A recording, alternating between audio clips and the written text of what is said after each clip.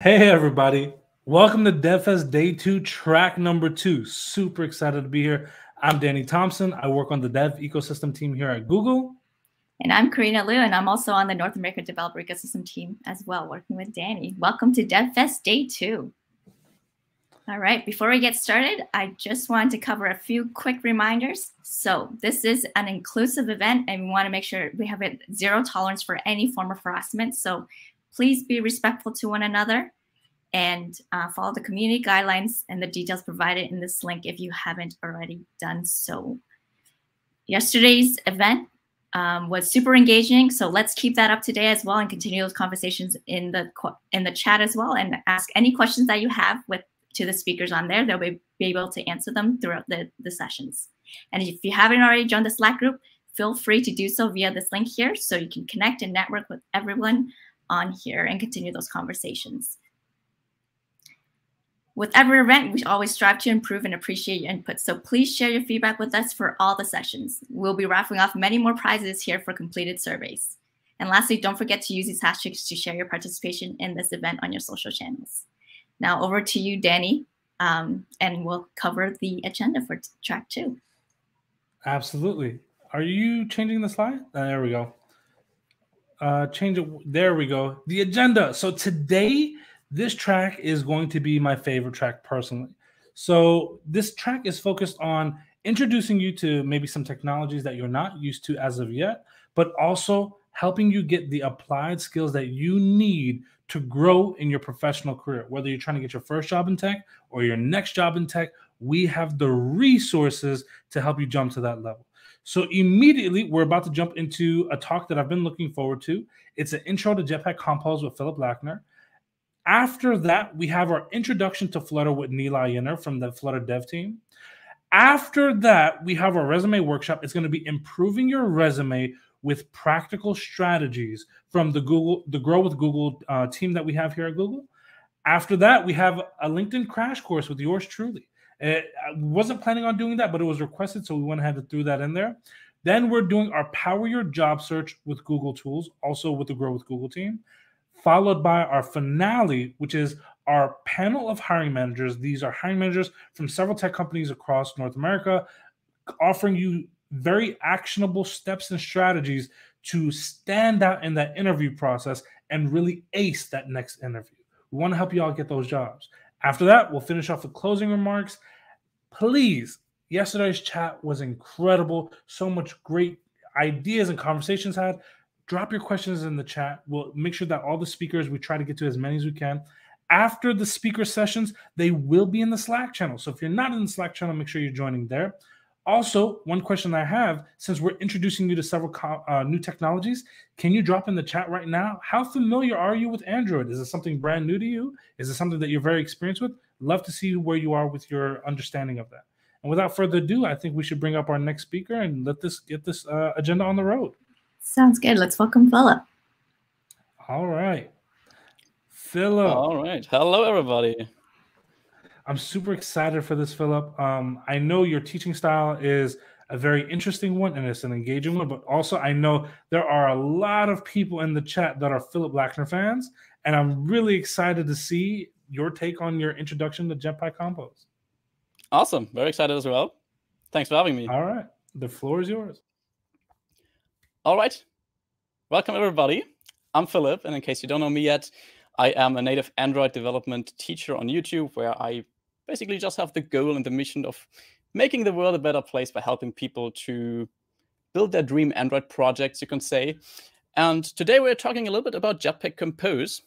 If you've never heard that before, no issues. After this talk, you will definitely have an understanding of what that actually is. So far about this, who are you actually? I would love to know more about you. I'm pretty sure you have a favorite technology. I would love to know what that actually is. So spam the chat, guys, and let's find out what kind of developers we actually have here. So let's see. Yeah, just working on app development. That's awesome. Welcome, Arjun. Yes, we're going to learn Jetpack Compose today. Welcome, Arvid.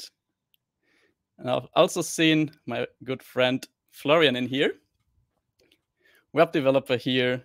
Yeah, I feel like web is taking over the world right now. Front-end web developer, Python, Node, so many cool technologies. Thanks for joining all this talk here today. If you're seeing this, then you might already have an impression of what this talk will be about and what Jetpack Compose is about. It's in the end about Android UIs. What that exactly means is, so what the heck is now Jetpack Compose? It's in the end a new way of making UIs for native Android. And to better understand this, we first need to take a look at the current way, or rather the most popular way, how we do that right now. And that is with XML files. So that would be how we define a simple text. I think I have a laser pointer here. Yep, that is how we define a simple text with the most popular way of UI design in Android, just by putting that in an XML file. It's a text view in Android. We can give it some styling, like the text color, text size, text style, and stuff like that. Text width, height, all that stuff. So that's how we used to do it. However, now Google came up with a new approach, a new framework, which is called Jetpack Compose. And the new approach does not use XML anymore. Instead, now we actually do that with Kotlin only. So in the past, Google went with this Kotlin first approach, and it's now taking that to the next level, that we even make all of our app in Jetpack in Kotlin. So even the UI actually. And this is basically how the text view from XML would translate to a text made in Jetpack Compose. So it looks quite similar here. And I know this might not be too clear yet why this is in my opinion, superior approach and better way to do it.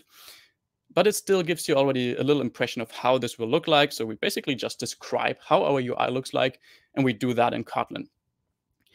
But to better understand this, how this works, let's take a look at the screenshot. So this is from an app that I actually built in my regular Twitch live sessions. So I'm doing that regularly on Twitch, where I build an app together with my community using Jetpack Compose. So this is all done with that new way of designing UI with Jetpack Compose.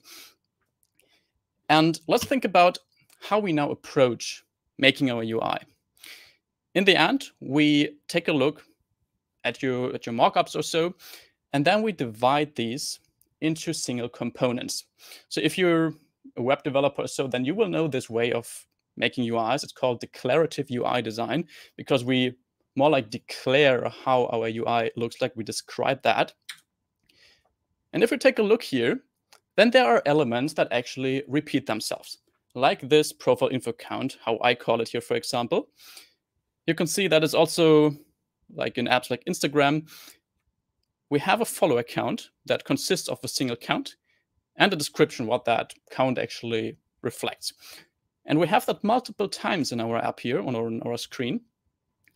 And with the old way of making that in XML, we would need to define every single text, like the text for the count and the text for the description, actually 3 times for this layout. If we would need that in other screens as well, then we would also need to repeat it at that point.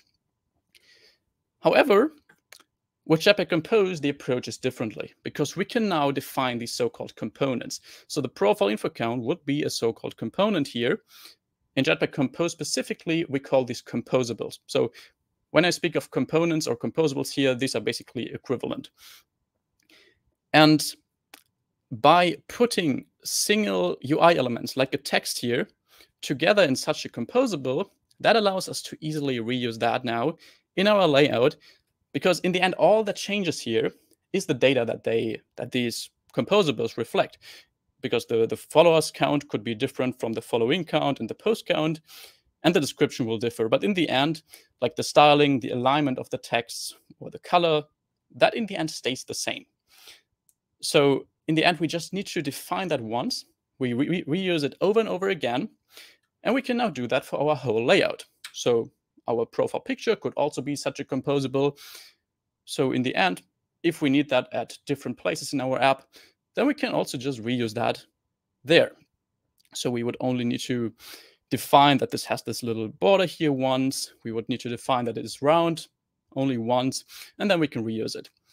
And the same way, if we already define some composables, we can also have other composables that combine these again. So we could have this profile header section that contains like our profile picture, then here another one where I don't have a box yet for, but everything that is kind of a UI element here would be considered a composable.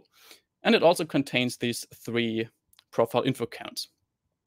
So just that you get an impression of how this looks like, in the end, you can think of one screen now as one big single composable, and it forms some kind of hierarchy with smaller and smaller composables that in the end get down to, yeah, just a single one, like a single text, like a single image here or so. And yeah, that helps us now to make our UI components a lot more reusable and to eliminate a lot of boilerplate code. However, because I think that this is not, yeah, it might not get too clear here when we just talk about that. That's why I actually want to build something live with you together here, because I think then you just get a little more impression of what Compose is actually about and how that works. So let me quickly jump into Android Studio. Right here, yeah, you can see that. Perfect. So in case you're not familiar with Android at all, then this is already quite some code that requires a little explanation.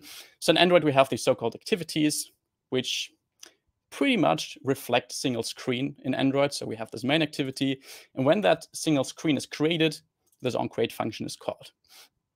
So far, so good. So what's now new in Compose is the setContent function. So this comes from the Compose framework. And it does pretty much what the name already says. It sets the content of our screen. So whatever comes inside of this block now will be Compose content. So in the end, these composables that I talked about are functions in Kotlin. So maybe when I quickly go back to my slides here to show you that. Here, this text, for example, this is not a class or so in Kotlin, that is a function. And that's how we now structure our UI. So these functions can now be called in the setContent block. Let's actually see how this works. What this theme here is for, I will get to that in a moment, or I can also explain it now. It's basically just also a composable that gives us access to theming variables like the colors, like font style, so that we don't need to hard code that in our project and we only need to change it at one place. But that's really not relevant for this simple demonstration here. It's just what Android Studio generates when we create a new project. Let's actually start by creating a composable function. So you can see that's a normal Kotlin function. We call it DevFest elements because this composable here doesn't do anything specific. It's just to show you how that actually works. And it's also worth mentioning that these composable functions all start with a capital letter. That's not how we usually call our functions. Usually we use camel case for that, so starting with a lower letter. But to be able to distinguish these from other functions in Kotlin, we start these with a capital letter. And the difference to a normal Kotlin function is that these are actually now annotated with @composable. So that is what makes a function a composable and allows it to be rendered on our screen. You can also see that we have a preview block here, rather a preview annotation. This preview annotation, you can see that on the right side here, will lead to the, will actually help us to see what we're building. Because right now we don't have that layout editor anymore, which we had with XML, where we could simply drag and drop UI elements. Since we now declare all that in Kotlin, it's still helpful to sometimes have that little preview. And that's what that is for. So I think this is zoomed pretty strongly. Oh, that's actually, let's build and refresh. That's still from the preparation here. So right now we don't see anything because obviously nothing is in our setContent block here. Let's change that by actually, first of all, calling our composable function here. So we created that function, and now we call it in the setContent block to include it in our layout. However, since this function is still empty, it won't do anything right now. But it will when we put some other composables into that. Let's start with a column. So column is in Compose, in the end, just a layout. And it does pretty much what it says. So it's just used to arrange UI elements in a column-wise fashion, so like that.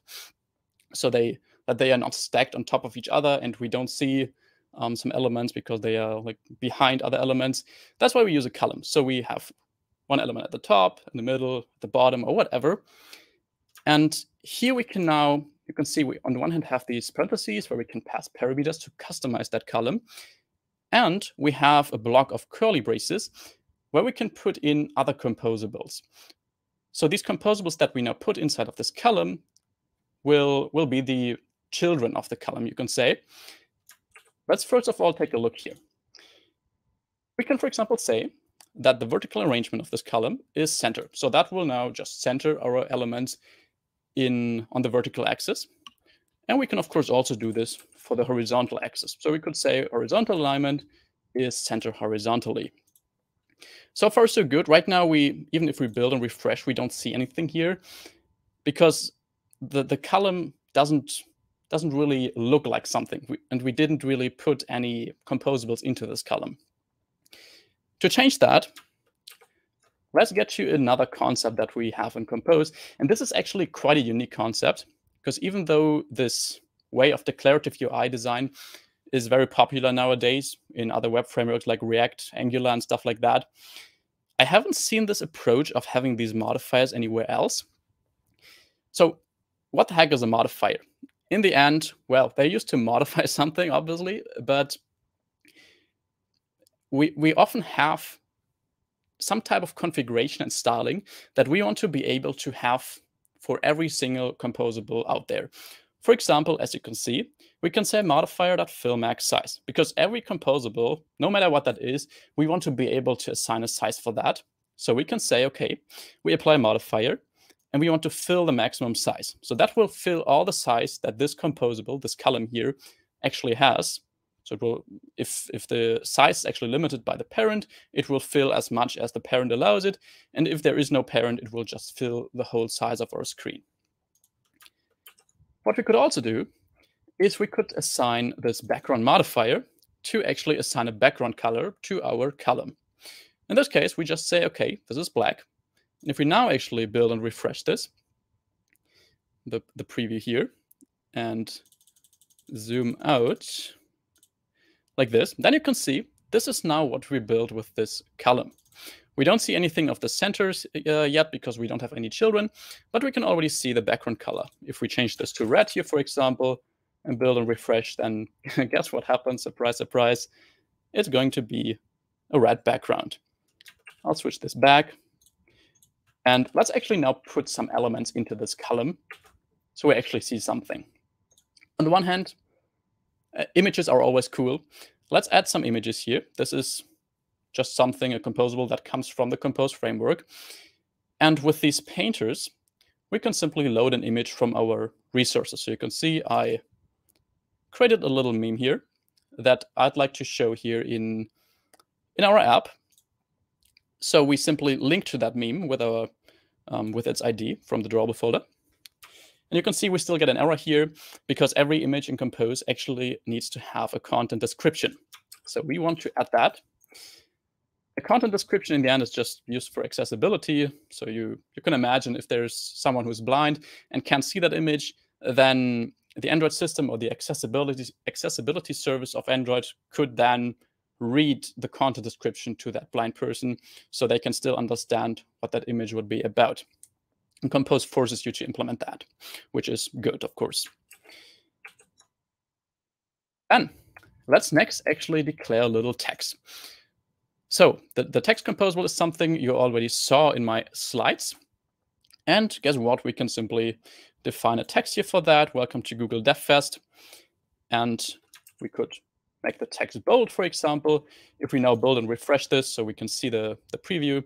Sadly, this doesn't work with, how's it called? Like hard reload. This does not exist for Compose, at least yet. You can see we can see the image, but we can't really see the text. But we can see that there's still a box that occupies space for the text.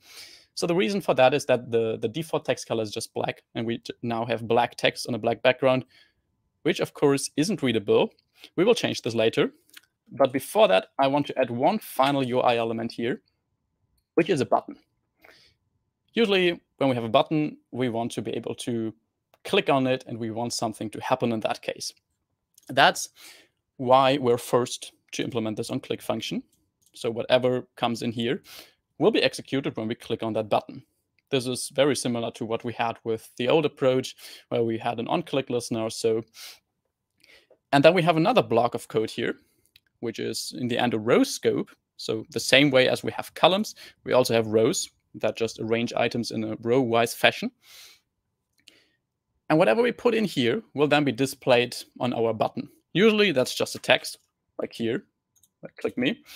But you could also imagine to have some kind of progress bar in that. So when maybe you want to create a post and you click on that button, that you then show a progress bar next to that. So this stuff now got really easy with Compose. In XML, that was already a little bit tricky to make this customized UI, but now we actually have a much easier way to do that. However, now we actually defined these UI components, but we actually would like something to happen when we click on this button. So you can see there's our button, our text is still black. So what I want to do is I want to actually make the text color green. When we click on this button, we want to change it to red. And if it's red and we click on the button, we want to change it back to green. And here there is a new big concept of Jetpack Compose that often confuses people when they switch from the old way to the new way, and that is called state. So in the old way, where we had this Android view system, we rather sent commands to these views. So we had a text view, and then we could say text view.set text color or so to color.red. Now that works differently. Now we have state. So state in the end is any value that can change over time. So would this background color, for example, be state here? No, it wouldn't, because we hardcode this background color to be black. However, if we would like to change this background color over time, then we would need to create a state for that. And as soon as the state changes, this column would recompose. That's how we call it when a composable actually is redrawn on the screen, is updated on the screen, with the corresponding new color that we assign. Let's actually see how that works with the text color. So we can define that text color as such a mutable state of here. And this is the initial value of that, which is green here. The remember block, all that does is that we just make sure that the mutable state here is initialized once. So even if this DevFest elements block recomposes and updates in future, we don't call this block again. So we don't reinitialize that and set it back to green. That's why you should always use these states in combination with remember. Now, if you want to change the state, this text color, we first want to assign that to our text. So we actually make sure that the text color reflects whatever is in our state. So we can say text color.state. And then in our button onClick function, we can say, okay, the new value of our text color state is actually depending on the current value of that. So if the current value is green, we switch it to red. And else, if it's currently red, we switch it back to green.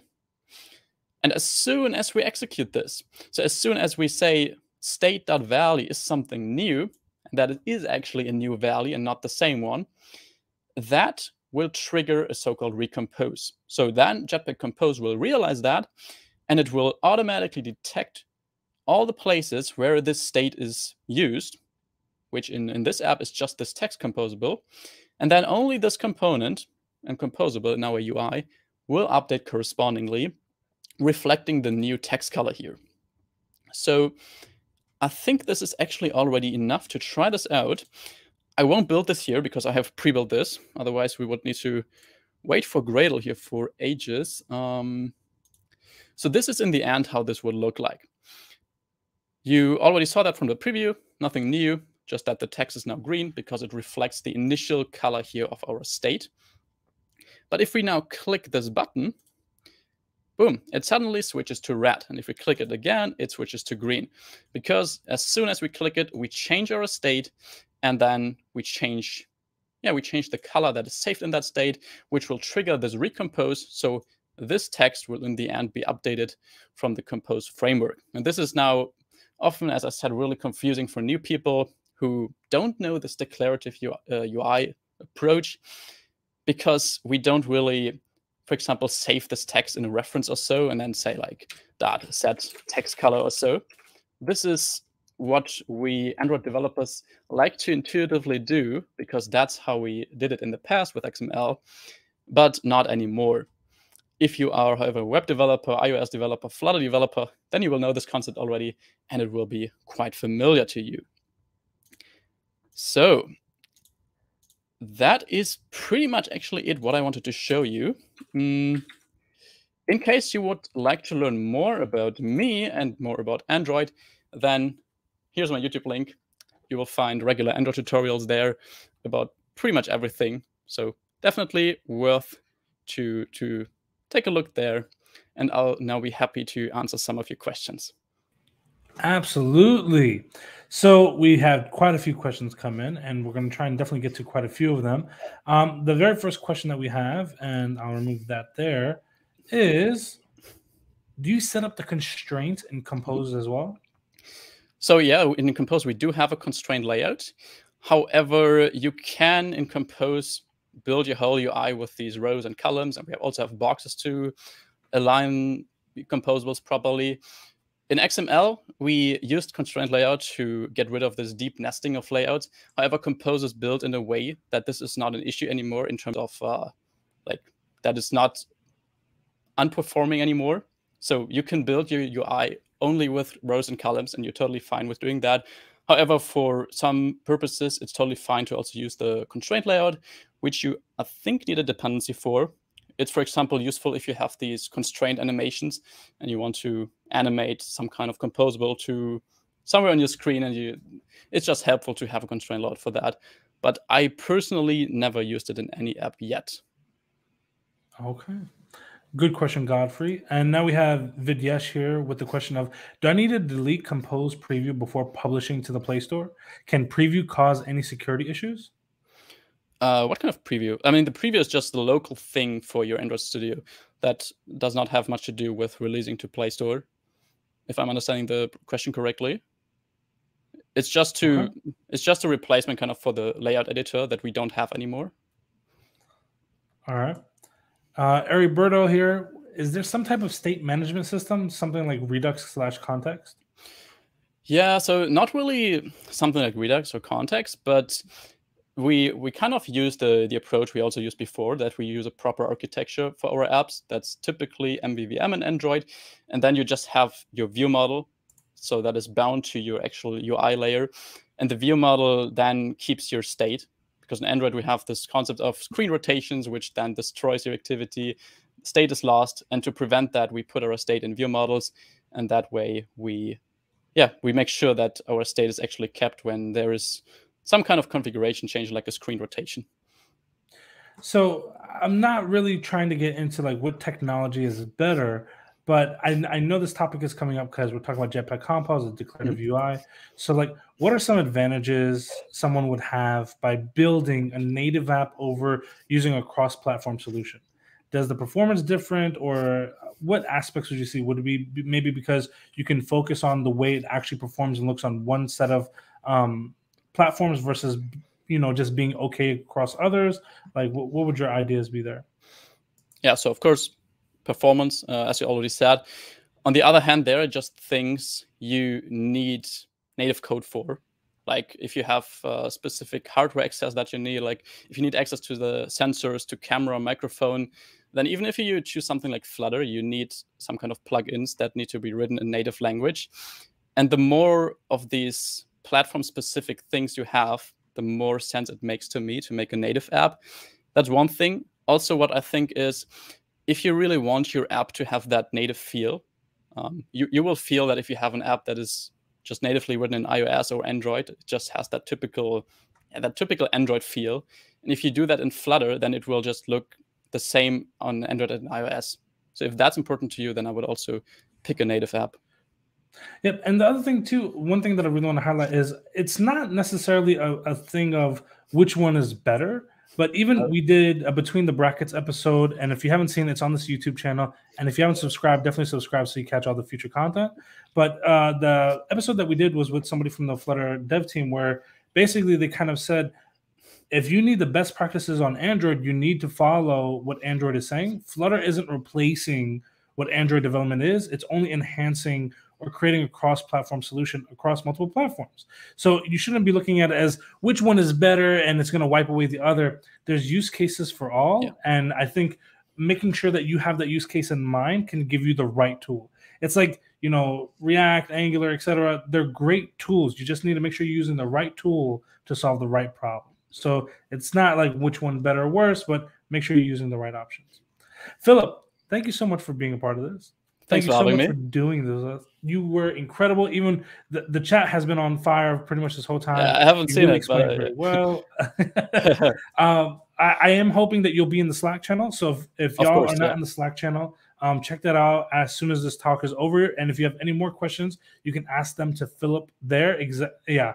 And the chat is now saying, you know, you did a great job. We loved it. Blah, blah, blah. So definitely check out that Slack channel. And Philip will be there for like the next 15 or so minutes, talking, answering questions, and sharing links. All right. Thanks for watching, everybody. And have a nice rest of the day and many new learnings. Thanks. Absolutely. Thank you. And our next speaker coming up, because I know we've had quite a few questions on the subject of Flutter and these other tools. If you have never utilized Flutter, and I know we have quite a few people in here that are brand new to mobile development, this is going to be a session for you. So we are actually going to be joined with Nilay from she's the program manager on the Flutter DevRel team. Nilay, how are you? Hi, I'm good. Thank you, Danny. How are you? I'm great. I'm excited for this talk. I've been looking forward to it. Without further ado, Nilay, the floor is yours. Thank you so much. Thanks for having me. All right. Hello, everyone. I was just listening to Philipp's talk, and I saw that there were a few questions related to Flutter or Jetpack Compose on Android or native. And Danny said something great that like they're all technologies, different technologies, different opportunities, and it's you that you should decide whatever is gonna work for you. So today I'm gonna talk about Flutter. This talk will be an introduction to Flutter. If you don't know about Flutter, where it came from, how you can use it, this talk is for you. Also, I'm going to talk about a little bit about the ecosystem. So who is using Flutter? How can you get involved in the Flutter world? So first of all, my name is Nilay, and I work in the Flutter DevRel team. As a program manager. You might have seen me on Twitter and a lot of community things related to Flutter, because I work on the community of programs for Flutter.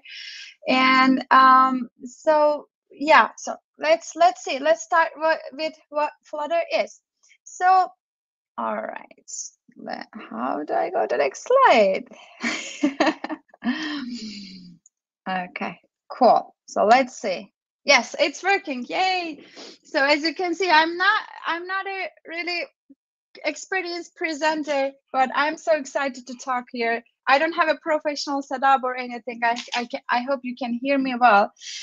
So Flutter is an SDK, a UI toolkit from Google that will allow you to build beautiful applications for multi-platform, for mobile, for web, for desktop, for any screen devices from one single code base. And like, where did it come from? Like, why did it? How people decided to do Flutter, right? Actually, so let me go back there. So actually, it was 3 engineers at Google, around 6-7 years ago. They were working in the web team, and then they were like playing around with technologies. Okay, how can we make this a smooth web experience on the mobile devices? And they started building Flutter. So Flutter was born in Google from those 3 engineers. And then they first started doing it with JavaScript, and then things didn't go as they expected, and then they decided to use Dart programming language to build Flutter itself. Dart is also a programming language from Flutter, from Google, and they built Flutter with Dart. and then also to build Flutter applications, the programming language you use is also Dart. So, and then why, right? So I told you that like that smooth experiences on web, how they were experimenting, how we could build this experience on also mobile devices. This is how they started. And if we also go back to history and look at the mobile application development processes ways, there were two ways, right? One is you can either build a native application, Android application for Android devices using Kotlin or Java, or iOS applications for iPhones like Apple devices using with Swift UI. And these are of course very performant applications, very high quality applications, because those applications are specifically built for those devices, right? They are native applications. And this is why you have very high quality applications. But let's say that you built your Android app and also you want to have an iOS app. So which means that you need another developer or another team, or you yourself need to learn also Swift UI to build your iOS application. And if you also think about web and desktop and others, like these are all different technologies. So you will have to learn all of those technologies or need different developers to be able to build those applications. So at the end, yes, your applications are beautiful, very high quality applications, but this is a very costly way of doing that. And then there were other cross-platform solutions, right, in the past, like PhoneGap or Adobe Air, right? They were allowing you, so, okay, you don't need to learn all those different technologies. You can build only one single code and produce applications for any devices, for mobile, for Android, for iOS, but they were not native applications. You were building web views into mobile shell. So actually your application is a web view working in the mobile device, mobile shell. So you don't have that smooth experience and performant experience on the mobile applications. And so, and someone made this meme on Google, on the internet, we just stole it from there. You could either build a high quality castle, but it might be a little bit difficult to go to that, like you might need to spend some time and effort to do that. Or if you want to skip that high cost, but the result might not be what you wanted. So Flutter exactly came from this idea that I'm going back to the previous slide. Flutter allows you to build native applications. So your applications at the end are going to be native applications, but from one single code base. You don't have to write different codes to make your app work on different devices. And this is another code that, like, it is literally now I have, like, we have screens on every devices, right? Like when you build your application, you want your application to work on every devices, a lot of devices. And if that's your goal, then Flutter is a great option for you. This is where you can choose your Flutter. I want my application to work on any devices, any screens, no matter what. Then Flutter is a good option for you. Now Flutter supports iOS, Android, web, and desktop. On desktop, Windows, Mac OS, Linux, and also embedded devices. You can use Flutter on the embedded devices. And like how Flutter works, right? How did they build it? So Flutter is actually an engine like Skia. It is built over Skia, the engine. It's like the game. You can think about it as like the game engine for the application. There's an engine, and on top of engine, there's a framework part that was built with Dart, and on that, everything is a widget.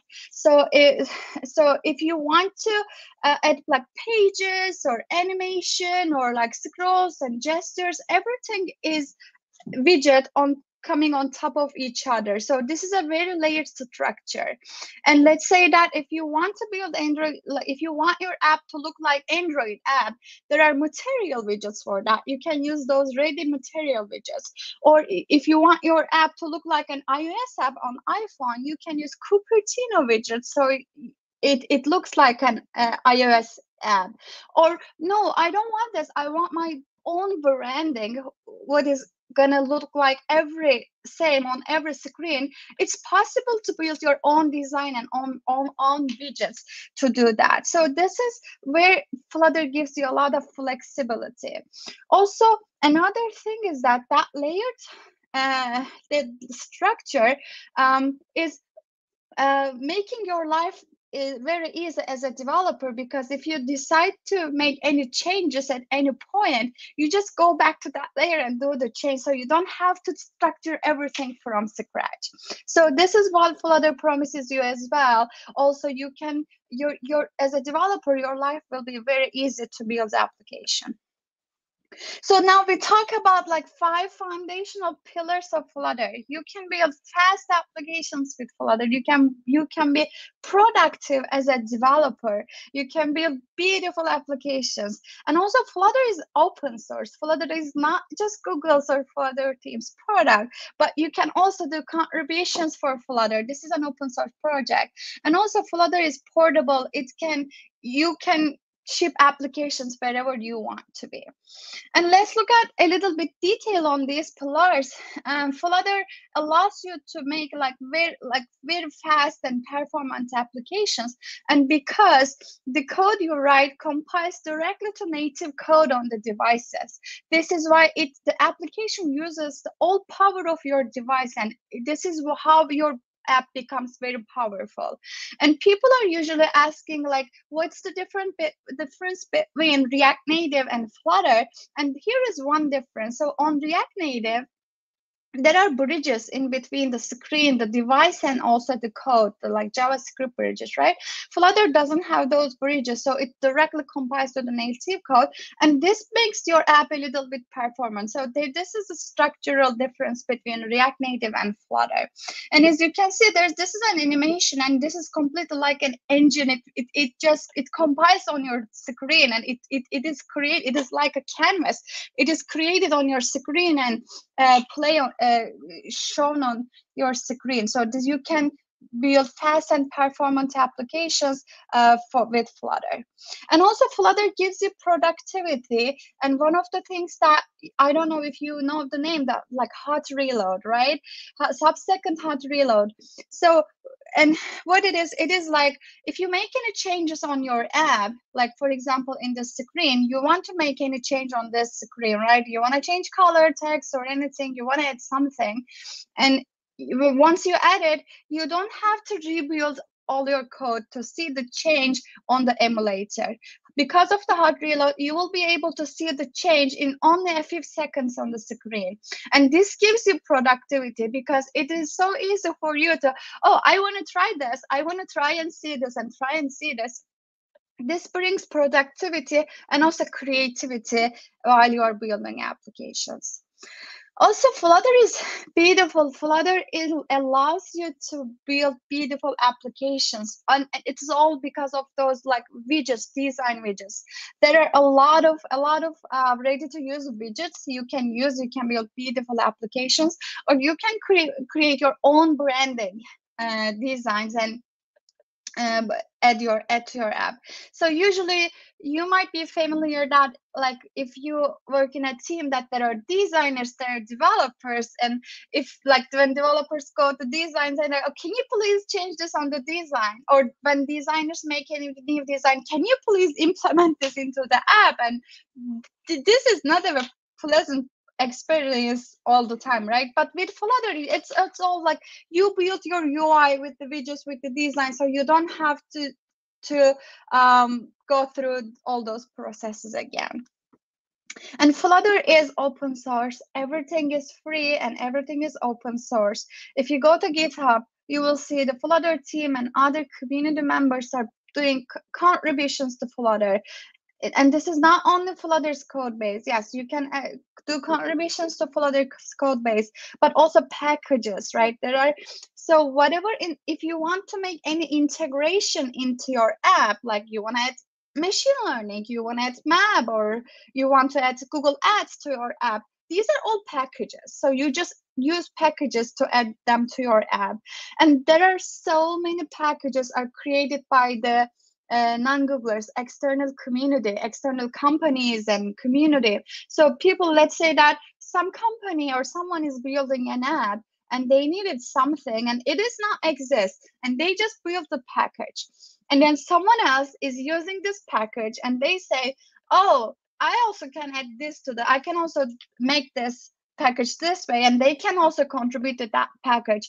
And because of this collaborative environment, the ecosystem and the Flutter is so powerful. It is how Flutter grows and how you can make more high quality applications. And of course, portable, right? You just write your code once and your same code runs on every platform. You don't have to write separate codes again. So now there are so this might be an old slide. It says 150,000, but I know there are over 200,000 Flutter applications from startups and enterprises and developers on the Play Store. A lot of companies and developers and big companies, startups are now using Flutter, all because of those opportunities I mentioned here before. And even within Google, a lot of products restarted, rewritten their products like Google Pay or Google AdMob. You know, Google makes its money from Google Ads, right? And Google Ads team built their internal mobile applications where they can see all the dashboards, reporting, like ads, how much money we are making, and also external applications that customers are using. They built those applications with Flutter because they just wanted to show the data and pages and just work on any devices. And Google Pay was a big thing. They literally have a lot of users and a lot of pages, and they've written all of their applications with Flutter again. And they literally had over 1 million lines of code, and they built it with Flutter. And like this, Microsoft also has been contributing to Flutter's code over months. So now it's not just Google, as you can see. They are bringing Flutter support on their foldable devices Surface. Those foldable devices also supporting Flutter right now. And this is another a very interesting example I wanted to share. Someone built it in the community. If you go there, you will see a lot of different web graphics working on the browser very interestingly. If you want to try and see, this is you can see it in this link. And another company like iRobot, right? They built an education tool called iRobot Education. It's like Scratch, drag and drop coding tool, and they create the project here, and the applications work on the robots. And this entire tool is written with Flutter. They chose Flutter with that. And you want to write like the big name in the Linux world, and now Linux desktop support Flutter, and it means that it will be very easy for app developers to publish their desktop apps on Linux and Ubuntu with their support. Another interesting example where Flutter works on the car, like entertainment systems, right? Toyota also chose Flutter for the screens on the car and also the applications on the mobile. And they were talking about the reasons in one of the Flutter talks. If you search for Toyota, why Toyota Flutter chose Flutter, you will see all the reasons they chose Flutter. And also another thing they were mentioning is that because it's very fast iterations that they were building the app, so they use Flutter for that. And of course, like all those packages, right? I mentioned to you there are over 15,000 packages, and most of them are written by the external communities. And this ecosystem keeps growing, which means that Flutter keeps growing. Flutter is becoming more beautiful, more robust. And that is allowing you to build higher quality applications every day. And Flutter, you know, is a young technology. It's been only like a few years. We announced the first production version. It was in 2018 when I joined the team. They announced Flutter 1.0 production version. Now it's in only 2.5 years or 3 years.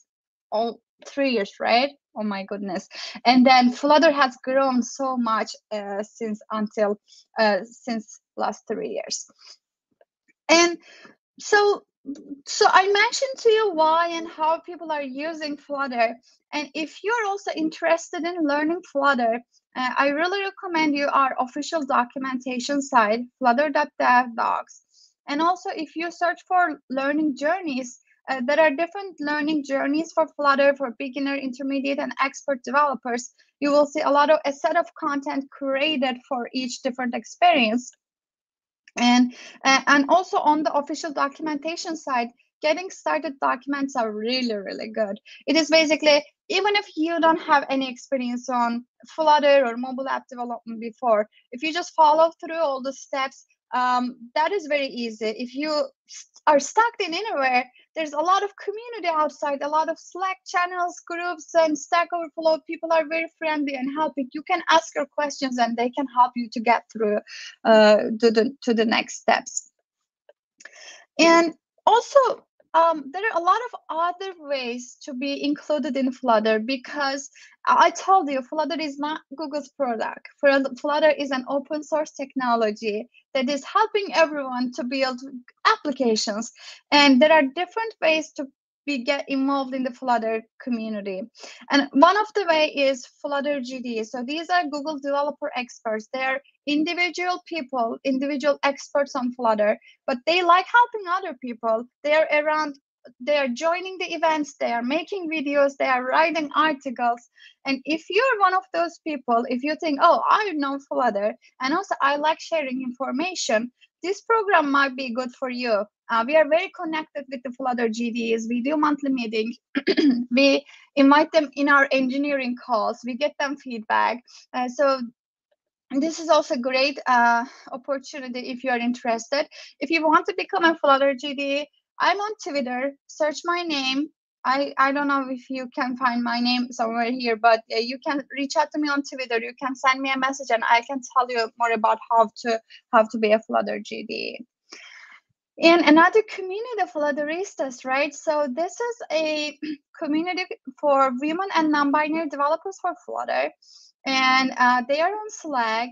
If you go to flutteristas.org, if you scroll down, there's a form, and that's how you can join the Slack channel. So this is an awesome environment to talk to other fellow women and non-binary Flutter developers. This is a safe space. It doesn't mean that rest of the community isn't safe for women and non-binary developers, but it's more about like self of belonging, like sense of belonging, right? You see other people like you, and then you're like, oh yeah, I'm here, and then I exist, and there are people like me, and we can work together and go to the next step. And of course, another thing, we have also Flutter meetups all around the world. You can see all the meetups in this link here on the screen. You can join one of the Flutter meetup, attend their meetups. If you're speaking another language, you can go and find a local group that speaks your language. And they are like GDG's Google developer groups, but just specifically for Flutter. Of course, also GDG's Google developers groups are awesome. Like, for example, DevFest North America together today hosting us as Flutter. Yeah, this is also another environment that you can find other people. And here are some Flutter meetups. And lastly, so you can contribute to Flutter, and not only code base, but you can contribute to Flutter's documentation. You can contribute to Flutter's packages. You can contribute to Flutter. There are so many ways you can fix. You can just say, oh, this word is wrong on the website. I just want to fix it. And you can create a pull request. Or you can say, oh, this is missing, this package is missing, and I want to write that. Or you can see other things. There are a lot of ways to contribute to Flutter right now. If you're interested, you can check out the first article written by a community member. He outlined it great. And also there are some guidelines on Flutter's GitHub. You can see how you can start contributing to Flutter. So I hope this was useful for all of you. I hope I was able to answer your questions, but that's all from me today. Yeah, let's bring up some questions. The chat's been on fire. They really, really love this topic. So I think it's a really interesting one. So let me go back and pull up some of these questions that the chat has been dropping down. All right. and they've loved your use of the dash. So Oh, dash thank has you. been- Yes, and Dash, of course. Dash is the Flutter's mascot. Bird, you can see it everywhere. So we have this question here. I'm just going to rephrase it slightly. So Eshwar asks, does Google monitor, but in reality, does Flutter monitor packages for security?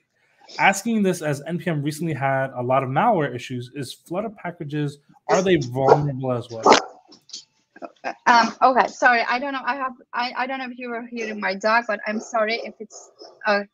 Can you hear my dog? Okay, sorry. You're good. Okay, I'm so sorry. Okay, so someone came into the this back.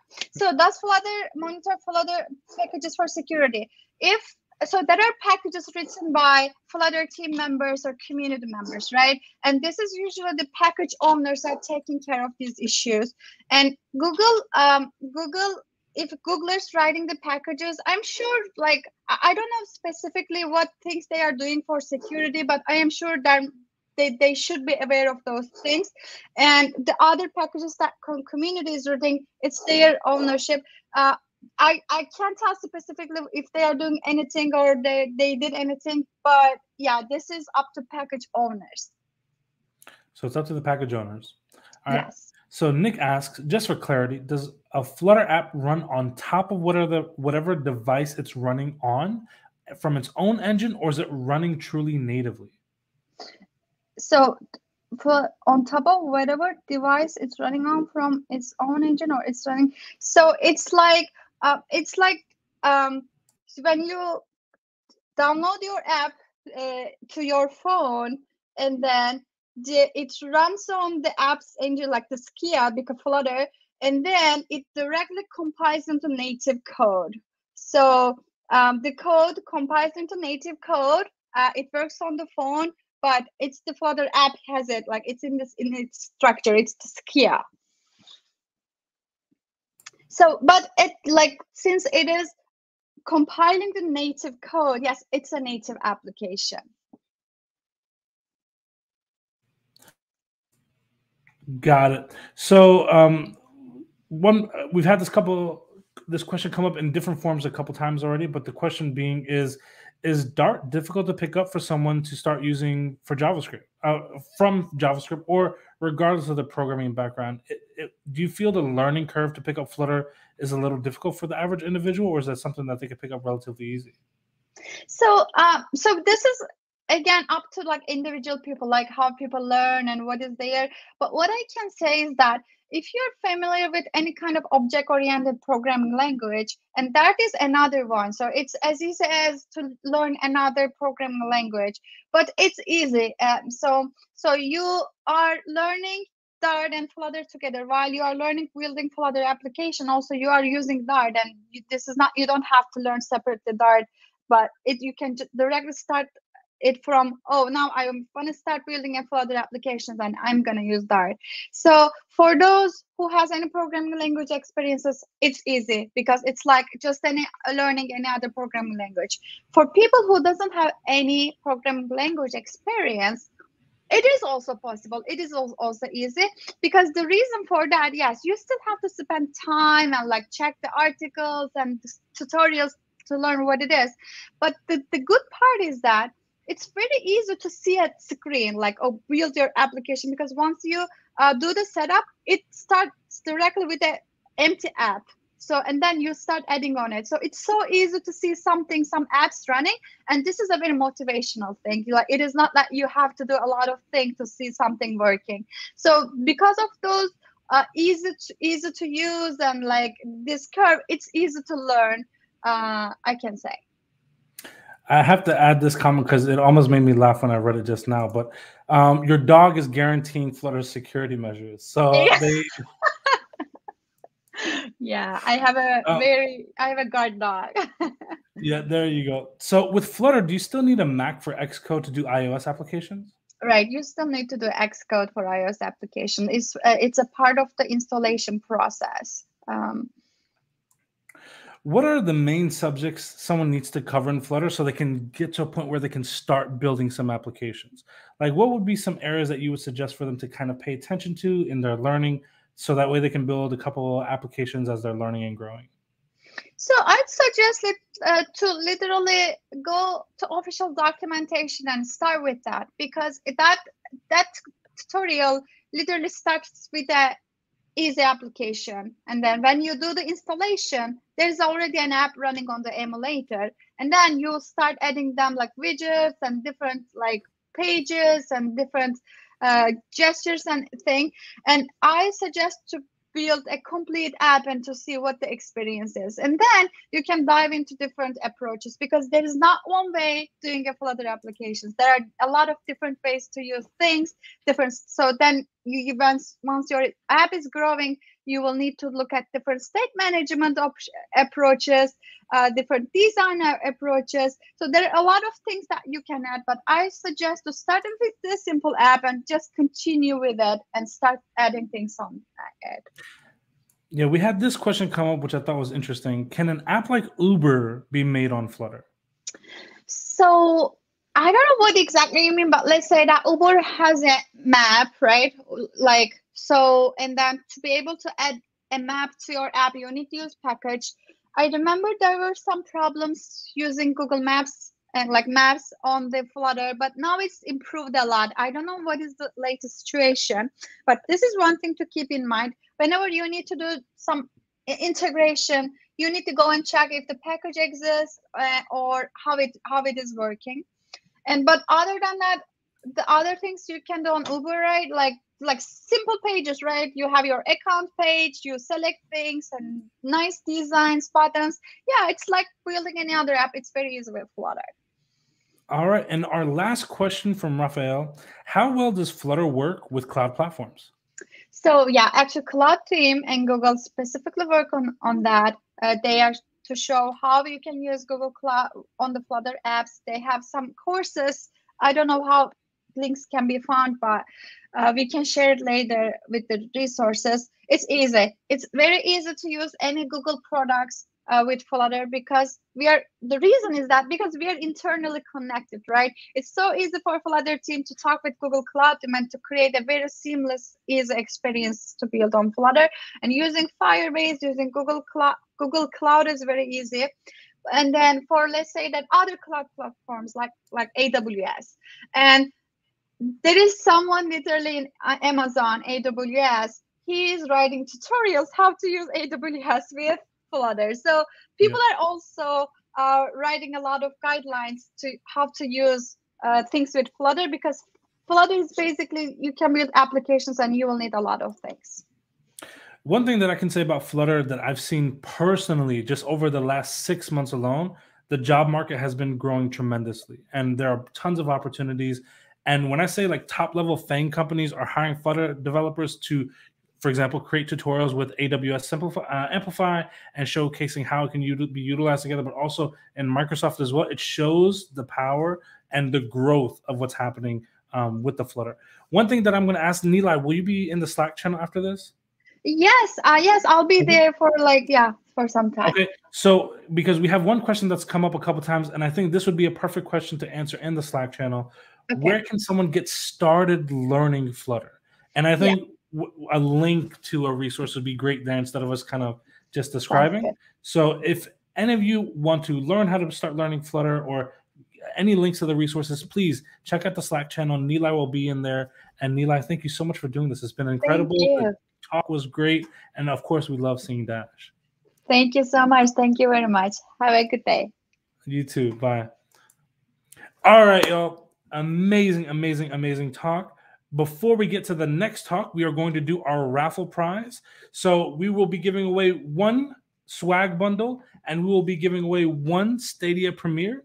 To be entered in these drawings, the only thing that you had to do was register to the event. So we have a couple more raffles that we're doing for the rest of the day. If you haven't registered already, register now. Go hit that registration link and make sure that you're registered so you're in there. But also make sure that you drop a like and subscribe to this YouTube channel so you never miss any of the content coming up after this. So let's go ahead and spin the wheel for the first time and see who we get.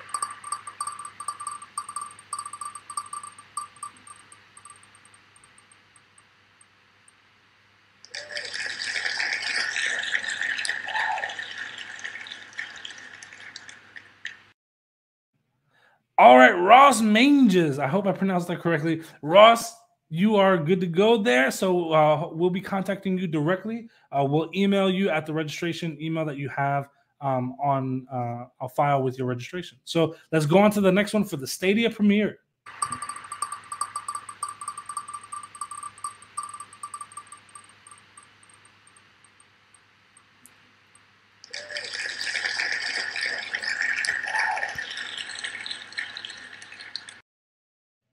Vraj Shah, or maybe it's Viraj. We'll figure that out. But congratulations, Vraj. We will be contacting you about the Stadia premiere. Thank you so much for hanging out with us, y'all. And without further ado, I'm going to be bringing up Israel Serna, who is with the Grow with Google team, and we'll be talking about actionable ways you can improve your resume with practical strategies. Israel, welcome. Hey, Danny, how's it going? Happy Saturday.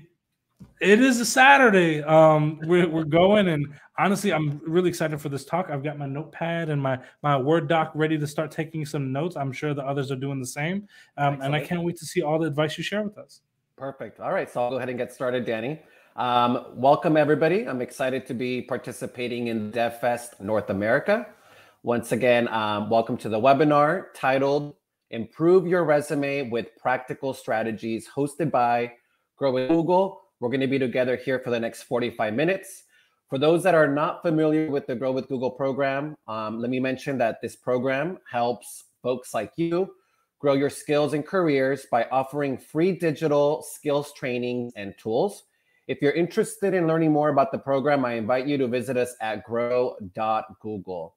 Today, we're going to review some strategies for making your resume more effective and to avoid major pitfalls that you can easily fall into. Together, we will review lots of examples and give you some practice, and we'll also give you some tips for how digital tools can make resume writing much easier. We want this to be as helpful as possible, so make sure to post your questions directly in the comment section. We're going to make this presentation very interactive, so be prepared to chat with us via the chat feature. So let's get started. One sec. Okay. Once again, my name is Israel Serna. If you're interested in connecting with me after the session, I will be in the Slack channel, but here's my contact information in case you want to stay in touch. So we're here today to talk about resumes. We're going to break the presentation into 3 sections. First, we will observe some resume ourselves so that we can develop a sense of what works. Then we will focus on 4 strategies you can use to make your resume even better. At the end of the session, you'll have a checklist of resume strategies that you can then apply to make your resume more attractive to hiring managers. So let's take a minute to think about the purpose of a resume. How much time on average do you think employers spend looking at a resume? Some people will say 5 minutes, others will say 10 minutes, some may even say 30 minutes. We often assume that the employer will read our resumes from top to bottom, but that is rarely the case. You may be surprised to know that most recruiters and employers only spend 6 to 10 seconds looking at a resume.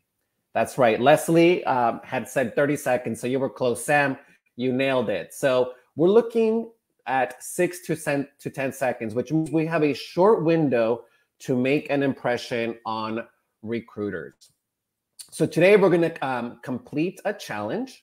So for the next couple of minutes, I want you to put yourself in a hiring manager's position, okay? And we're going to be looking to fill a position. So we know what we're looking for, but let's just assume we're really busy and we've got a million things to do. And so we only have 30 minutes to review a stack of resumes, okay? Now, we will complete an activity to help you get a sense for how resumes make a first impression. So for this activity, I'm going to ask that you make mental notes of the different resumes, but also share them via the chat, okay? We're going to first look at a job description, so that way we get a good sense for what we're looking for. And then we're going to take a look at 5 resume examples. You're going to have about 7 seconds per resume to process the resume. And what I want you to do is I want you to, via the comment section, to write down a quick word to describe the resume, and then tell me whether or not you would move forward with this resume, okay? So again, we're gonna take a look at the job description. The activity here is, when I start to show you the resumes, is to write down like an adjective, something that comes to mind when you first see the resume, and then let me know if you are going to move forward with it or not, based on what you're reading here in the job description, okay? So the job description says, we are seeking a high performer to join our sales team. The successful candidate will be responsible, motivated sales associate with proven experience. This person will manage the entire sales cycle, identifying sales needs, locating and expanding new markets, designing and delivering sales presentations, and presiding over negotiations. You will build and maintain expertise about a range of company products and services. To meet or exceed personal and departmental sales goal, you'll need excellent customer service goals, an entrepreneurial worldview, business acumen, and professional sales philosophy. Okay, so remember, I'm going to show you for 5 to 7 seconds a resume, and I want you to write down what the first impression is, and then whether or not you want to move forward with this candidate. So let's start with resume number 1. Let's take a look at what Asha has to offer. Again, we're writing down first impression and whether or not we want to move forward with this candidate based on the sales description that we just read, okay? Okay, so that was it. 5 to 7 seconds went by like that, right? Okay, so I know it's a little bit, someone's saying that it's a little bit hard to see. So Sabrina, thanks for mentioning that. I know it's a little blurry, but let's do our best to try to read through it, okay? All right, so let's first talk about maybe some strengths, okay? Let's not be too harsh on Asha, okay? So for one, we're seeing that there's clear headings, which make it easy for employers to identify the different sections of your resume and narrow in on the important areas of them, okay? They also have really great use of white space and wide margins, which I'm a big fan of. Oftentimes, we think we need to fill our resumes with a lot of content, but those to me are just 2 things that stand out from this resume. Let's talk about the opportunities. So you'll probably notice that Asha doesn't have a lot of experience in sales. She created a skills section at the top of the resume, which can be helpful for employers to get a quick overview of her skills. Most of these skills aren't relevant to the sales representative position she has applied for.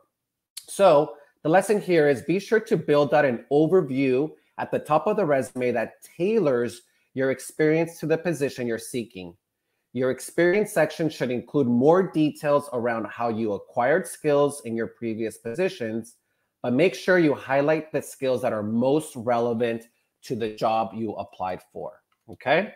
Let's move on to our to Tyler's presentation. Again, first impressions, yes or no? Do we like Tyler's resume? What comes to mind as you scan? Remember, we're scanning here because we only have 5 to 7 seconds. A lot of great feedback so far. A lot of people are saying no experience. So let's talk about some of the strengths before we break down the opportunity for Tyler. So some of the positives of this resume is that there are a few different font types in this resume that we will talk about in a minute, but the headers used for each section are in simple, readable language. And we always recommend that you select fonts and colors that are easy to read, okay? So the areas of opportunities. So many of you may have found, and I can see on the comment section, that you're finding that the colors are a little bit distracting, and I will definitely agree with you here. I think that there's nothing wrong with incorporating 1 or 2 font colors. Personally, in my resume, I go with black and blue, but I just find that the greens and the reds are a little bit distracting, okay? The photo, okay, depending on where you are in the world, sometimes images or a headshot is required. In the United States, that's not so common. Often I find that people just link folks to their LinkedIn profile if they're curious to see who the person is. I also think that there's too many font types, okay? Recommend maybe 1 or 2 fonts max, and then 1 or 2 colors max. But a combination of more than 3 just starts to get confusing. And, you know, quite frankly, even with the photo, I just don't think it's quite professional here, okay? So let's move on to Jason. So let me know, what do we think? You know, Jason clearly has a lot of experience. What do we think about Jason's resume here? Sabrina says, don't use cursive fonts. And we're talking about Tyler's here. John's first impression says busy with an exclamation point. Nick says, that's a lot of stuff. And I agree. So let's move on, and let's talk about some of the strengths before we go in and make some recommendations. So always select a font type that is simple and easy to read. So before, it's maybe not as common right now to print resumes. So it used to be that we used to recommend Times New Roman, right? Today, because most fonts are digital, you may want to go with like an Arial, something a little bit more web friendly. Okay, so I think font size in this case are really good. Now, areas of opportunity. So while Jason may have selected a legible font, the lack of white space makes the resume as a whole very difficult to read, right? So there's a lot to get through, and I think what may have happened here is Jason was trying to cram all of his information into 1 page instead of maybe extending it to 2. But I also think that there's job descriptions or jobs here that are not related to the job role. And we're going to talk a little bit about when it's necessary to maybe not include some of our past experience, okay? Perfect. We're going quickly here because we want to get to the good stuff. We want to get to the best practices. So let's take a look at another resume here, okay? And again, let's take a few seconds. Let's digest this. Again, we are keeping, we have our recruiter hat on right now. Remember, we've got 30 minutes to go through a stack of resumes. Some examples here.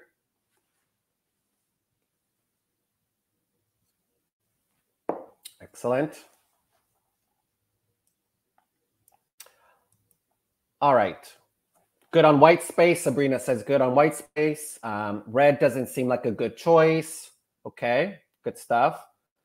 Videtta says nice, but red color really disturbing, distracting. No sales experience. Small margins. Okay. Too small text. Good stuff. You guys are pros. I like this. So let's talk about some of the positives. So Liana's detailed summary at the top of her resume makes it easier to quickly review the most important details of her experience. So when you only have 6 to 10 seconds with an employer, I think a detailed summary can present the best information in the quickest and easiest way possible. You may also notice that the details around each of Liana's positions follow a specific pattern. So these bullet points start with a specific action verb and are followed by a measurable detail, okay? We'll talk a little bit more about measurable details in a minute. So let's talk about the resume opportunities. So you may have found that most distracting detail of this resume to be the font choice. It is distracting and difficult to read. Oftentimes you will hold different positions during your time at one company. So instead of showing these positions as separate jobs, you can actually combine them into one section. And we'll talk about that a little bit later. But again, sometimes we get promoted within a role, okay? Doesn't mean you have to create a whole different section. You can have a company section and then just include the various roles that you've had with that company under that section, okay? Now, in terms of the red font, you know, depending on whether you're going to print this resume or have it be digital, I agree with some of you that the red may be a little bit distracting, especially because there's already a use of blue throughout the rest of the resume. So maybe it may be one too many colors in this particular instance. Okay. Steve says, I prefer more black and gray rather than any color. I agree with you, Steve. Mine, again, is blue and black, but I don't see why a black and gray would be bad either, because you're kind of combining some colors that are, you know, can complement each other. Okay. Excellent. All right. So let's look at Ibrahim's resume. So let's take a few seconds and observe this one. Okay. I'm sure we're going to get a lot of feedback because, you know, this one tends to be a little bit more creative.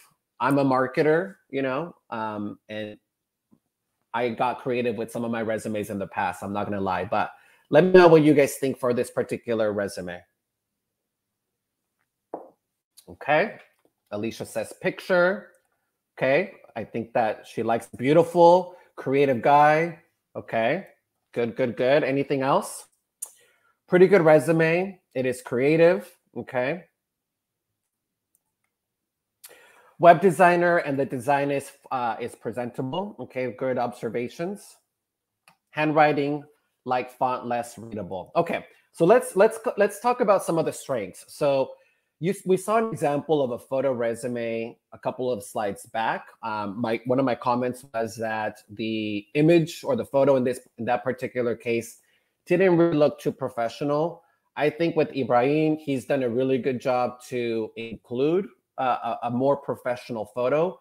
Again, in the United States, you know, photos aren't necessarily required or sometimes not needed, but you know, if you were to include a photo, I think, you know, make sure that you were including a more professional-like photo, okay? Most of you commented on how creative this resume was, and that is true. So it makes sense because based on his resume, it looks like they have graphic design and web designer background. So they maybe want to make a first impression by showing that they're creative, that they understand design, composition. So I agree. I think it's more creative than the ones that we've seen in the past. Okay, and I think they also did a really good job with the white spacing, or sorry, the spacing in this case. So good stuff. Let's look at some of the opportunities. So there are some typos. So if you do go read into this detail, there are some typos and errors that can be distracting. So while the resume is pretty to look at, you know, it may be a turnoff for recruiters to see that there are typos and that they didn't double check their work. Okay. So you may have also noticed that they used a template and forgot to remove the filler text. Okay. So when we get to talk about some of the templates that Google offers, okay, we're going to want to make sure that we proofread so that any of that filler text gets removed before we submit that resume. Okay. So again, always proofread your resumes. I get super paranoid personally, and I always have 2 or 3 people proofread my resume before I submit. Okay. All right. So some things that let's talk about some of the things that we just learned. Okay. So some things that detract from a good resume are if the resume is too sparse or doesn't have enough information, okay? Or on the other side, it is too crowded or hard to understand. We also learned that it can be distracting to have a variety of text and colors on our resume. And then also it can be distracting when there are typos, okay, when we forgot to proofread.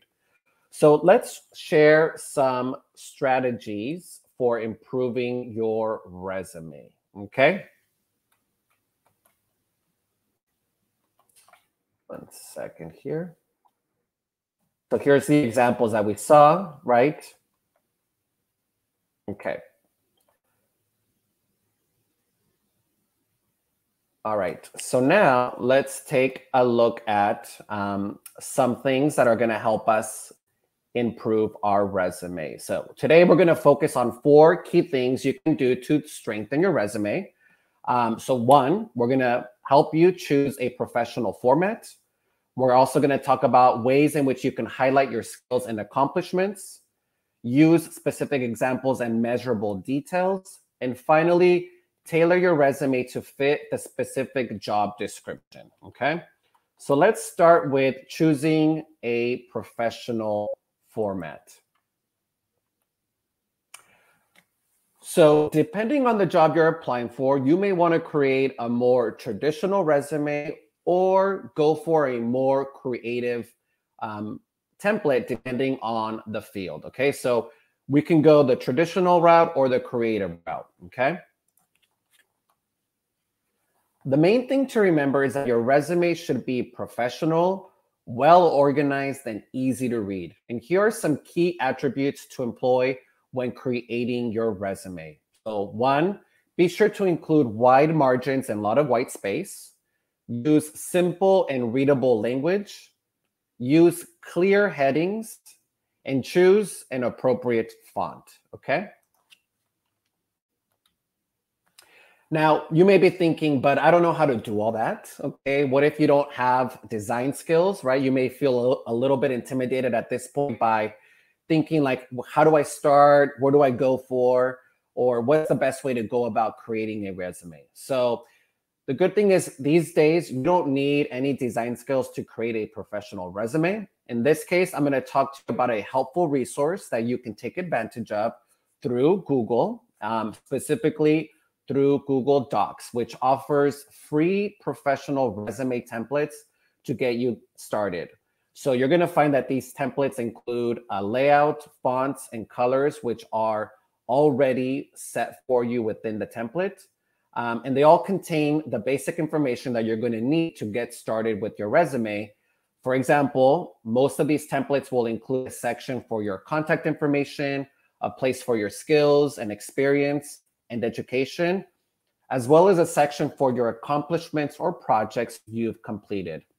So once you select a template, you can fully customize it as well.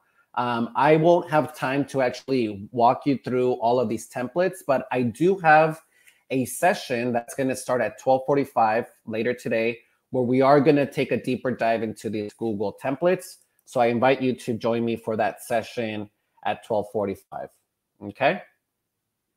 So now that we've talked about the and addressed the style to use for your resume, let's talk about how you can highlight your skills and accomplishments. And notice that I said highlights, not a list. Okay, so let's dive deeper into what I mean by that.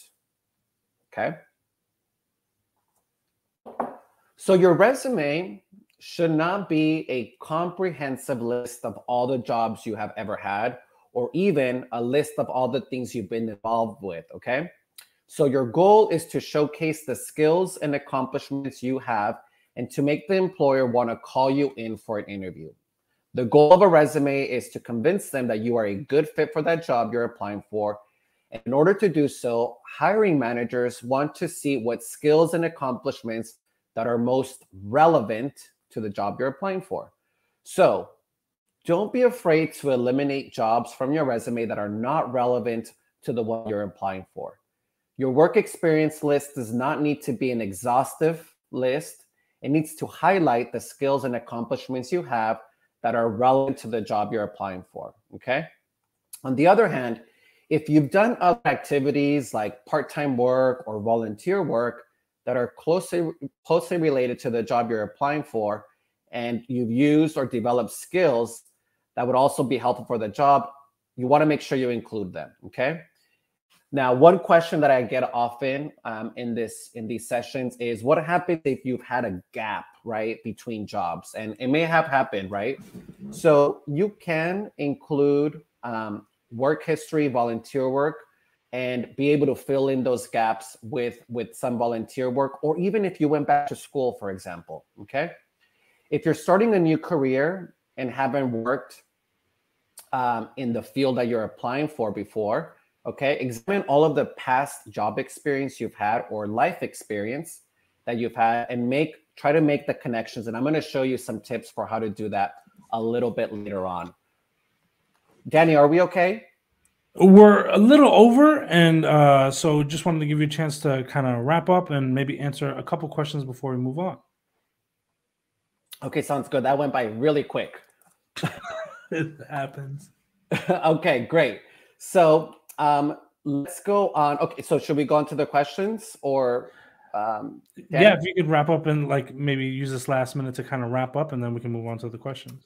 Great, perfect. Okay, so what I'm going to do is real quickly walk you through some ways in which you can wordsmith your resume. So a lot of people, for example, have experience with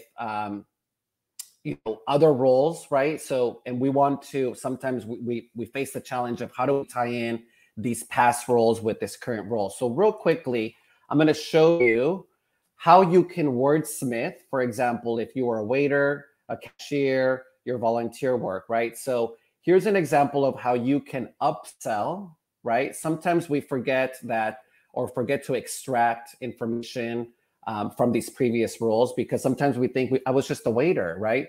Well, there's different things that you did do as a waiter, like you upsold people, you sold the menu, you made recommendations, you engage with people, customer service skills. So here's some just tips on wordsmithing some of your past experience in case you find that challenging. Okay, so Danny, do you want to answer some questions? Are there any major questions? Yeah, we can. So kind of pulling this up, we have quite a few questions that have come in. I think this session has been extremely valuable, not just for, the average individual. I think even if you've had experience in the field, this session is really, really relevant towards number one, upskilling, maybe landing your first job in tech or getting a new hire job. I think this would be very valuable. So one question that I have this question, but it's also been in the chat. What are your opinions on using a 2-column resume or a multi-column resume as opposed to like a traditional layout? So here's the thing, and one thing that I was going to mention is, remember, these days we're dealing with artificial intelligence or systems that are going to read our resume before it gets to the recruiter. Okay, so keep in mind that sometimes columns, when you do have 2 columns, the system may not be able to read the columns in that order. So I would actually maybe refrain from using too many columns. Two is fine. But remember that before it gets to a recruiter, sometimes they're going through machine learning, and that machine learning is actually scanning your resume, and they may be reading it left to right. So just keep that in mind. That's actually one point that I bring up quite often. I'm not a huge fan of 2-column, if I'm going to be honest. But when you submit it to certain platforms like Indeed, Indeed knows that the single column is more preferable. So it actually tries to convert your resume into a single column. So when it does that and you use a 2-column setup, it's distorting all of that, and you're probably not ending up any higher results for the things that you're trying to apply for. So that's just something to keep in mind. But I completely agree with your point, Israel. Yeah. So this is a really great question here. When you don't have much experience in the field, what are ways that you can help add relevant experience or make sure that you're showcasing yourself in perhaps in a better light? Yeah, so let me actually, while I answer that question, let me pull up a slide that I think is going to be helpful for these folks. So it's going to really depend on your past experience. But here, for example, I'm sharing on your screen when someone had experience as a manager and a team lead. So sometimes we need to get a little bit more creative and not be so matter of fact with what we've done, right? So for example, it's all about extracting more information from those experiences. So if you manage the team, you just didn't manage a team. Make sure that you're adding quantifiable information, like I managed a team of 6 or manage a team of 10. Recruiters want to be able to see not just that you're a manager, but like, what was the team like? What was the team size, right? So to answer your question, Danny, so if you don't have the relevant experience, but maybe you have experience in like a volunteer role or maybe you presented in school. These are all skills that you can still list in your resume. Completely agree. And even one added highlight that I would even say in here, where people say I don't have relevant experience, one thing that people lose sight of is they don't talk about their wins enough in a position. Right. It's not just where you should be talking about your job role, but the actual things that you've accomplished there. So even if you're, and I see this example being used a couple of times, they're a busboy in a restaurant or they're working as a cashier in a store, you don't necessarily have to say, well, I just rang up customers on a register. We know you did that, right? I'd be more shocked if you didn't use a register to ring up customers as a cashier. Right. You could talk about things kind of like what you highlighted. Like, did you upsell customers? Did you increase customer satisfaction? Did you reduce turnover in XYZ position? Talking about that is relevant experience, and you should be highlighting that. Yep, exactly. Showing numbers, Danny. Like, for example, on the example we have on their screen, right? This is a volunteer role, right? So it wasn't just serving meals, right? It was serving meals to over 200 shelter residents over the period of 6 months. So here it shows that you dealt with multiple people, but then that you were also committed for those 6 months, right? So I think you're absolutely right. We need to be a little bit more, add a little bit more color to our resume by adding those numbers or those figures and those wins. Love that. Question here is it okay to have more than one page for a resume? I know for a long time it's been said 1 page max or you're cutting your chances. Is that still the case? So here's the rule of thumb, right? So are you building out 2 pages because you have that much relevant information to the job you're applying for, or you're trying to showcase everything you're doing? So the question here is, if there's roles there that are not going to be relevant, like for example, my resume only goes back 10 years, and in my description I say over 15 years, but I'm showing 10 years of relevant experience, even though I have more than that. So, but I don't want to overwhelm the recruiter by including roles that are not going to be relevant to the one that I'm applying for. So the question is, are you including 2 pages because you have that much relevant information, or you're just trying to showcase everything you've done? Completely agree. Okay, so then I guess one question that we can even kind of add on here is, if let's say you have not a ton of job experience, right, but you have a lot of volunteering experience and things like that, would you suggest someone perhaps cutting some of the non-relevant jobs but adding more in that volunteer area? Absolutely. Yeah. So for example, like I waited tables and worked at grocery stores when I was going through college. And you better believe I did include that when I first graduated college, because I needed to make my experience work, even though I was applying for marketing roles, right? So through that, I was able to wordsmith, right, those roles to make it work. So it was definitely a make it work moment. Now, if you've been in the industry for 5+ years, you have relevant roles. Just make sure to include that, and then start to slowly cut off anything else that's no longer relevant.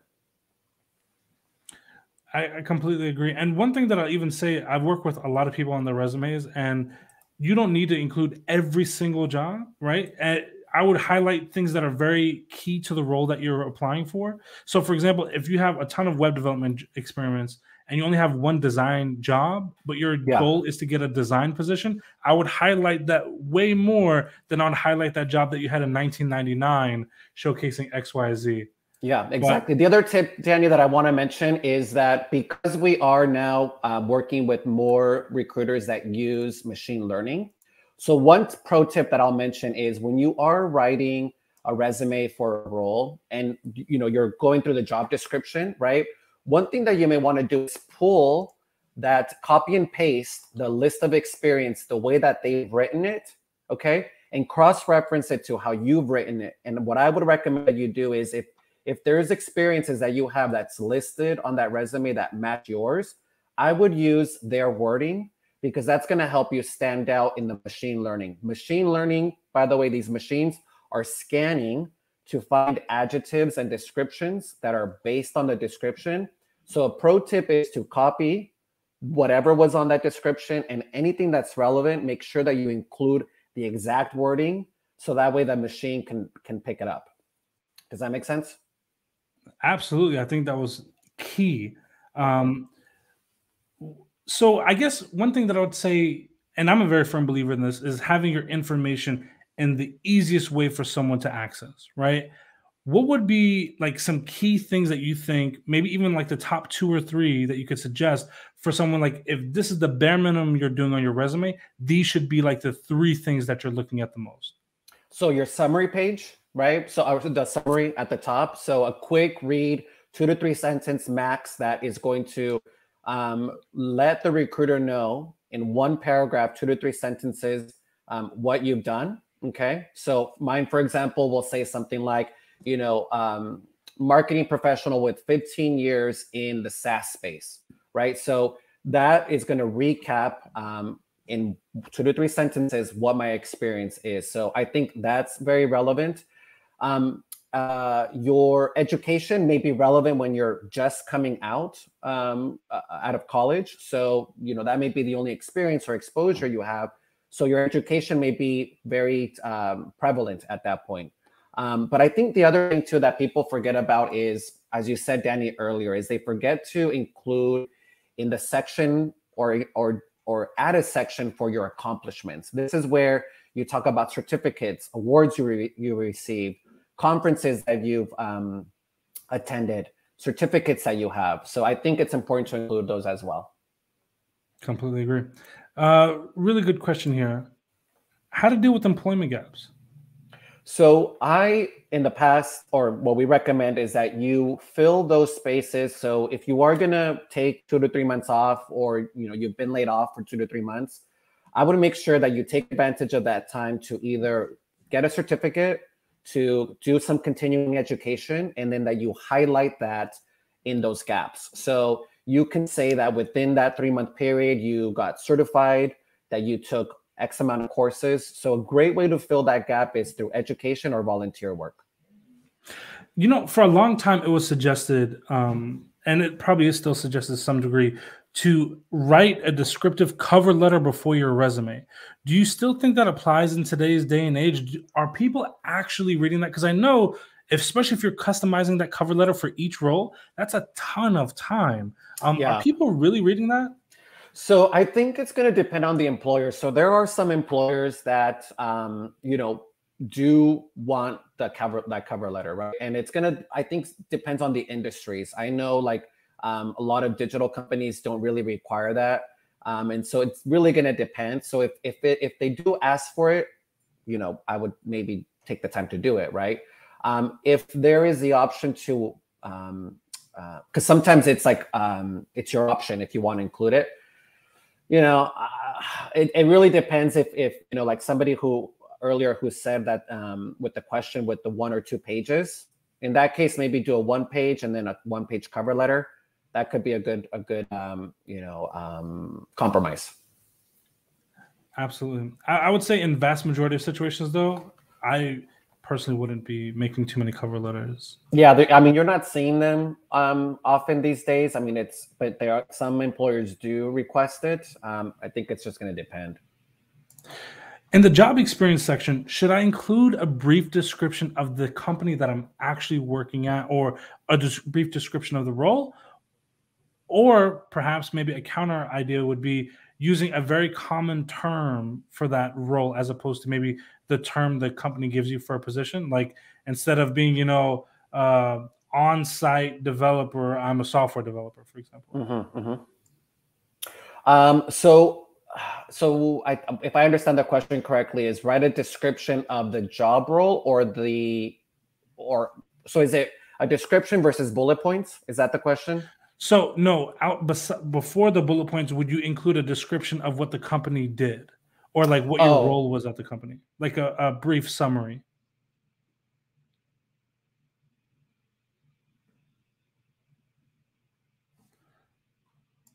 Has Israel frozen?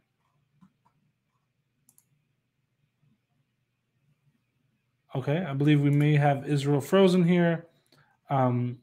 We'll give him a second to see if he comes back. So until he comes back, I will kind of, he froze. Okay, I was making sure it wasn't just me. But one thing that I'll say in response to that question, I don't think it's necessary to actually add a description of what the company did. But what I do think is necessary is to use a common term for the role. Many companies may have a unique way of titling that position. You should not necessarily worry about titling that position. What you should worry about is the common term for it. Because if, for example, let's say they call everybody,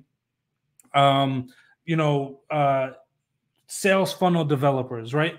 That's not going to actually show up in any search terms. That's not going to come to common understanding. They may not know what your sales funnel is, but if you're a software developer using .NET, that would be more relevant to the role and what you're applying for as opposed to anything else. I do see this question come up several times. Should a resume be in PDF format or .doc or .docx?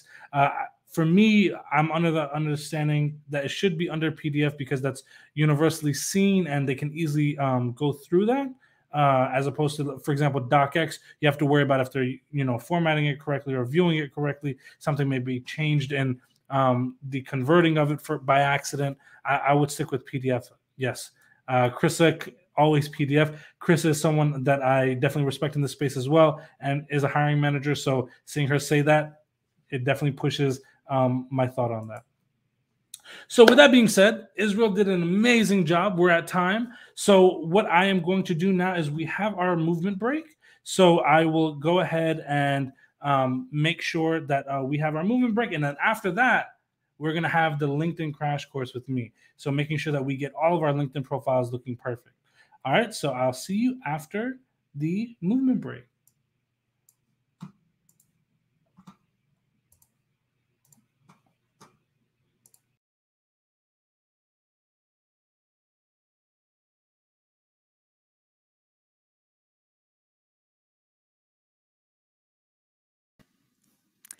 Hello, DevFest.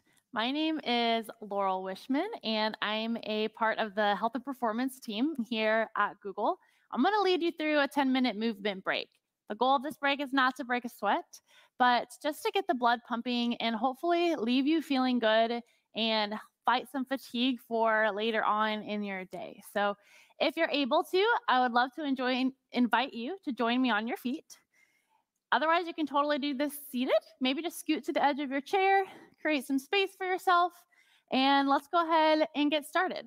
Go ahead and take the fingertips really wide, and then inhale, reach the arms up overhead. We can lift the gaze if that feels good. And then on the exhale, we're gonna open the arms to the left. Keep the hips pointed towards the front of the room. We're just creating a little rotation in the spine. Good, and then we'll inhale, take it back through center, and exhale, open it to the right. Good. Inhale, back through center. Exhale, open to the left. Same thing, except this time, maybe you can gaze at your left thumb. Good. Inhale, back through center. And exhale to the right.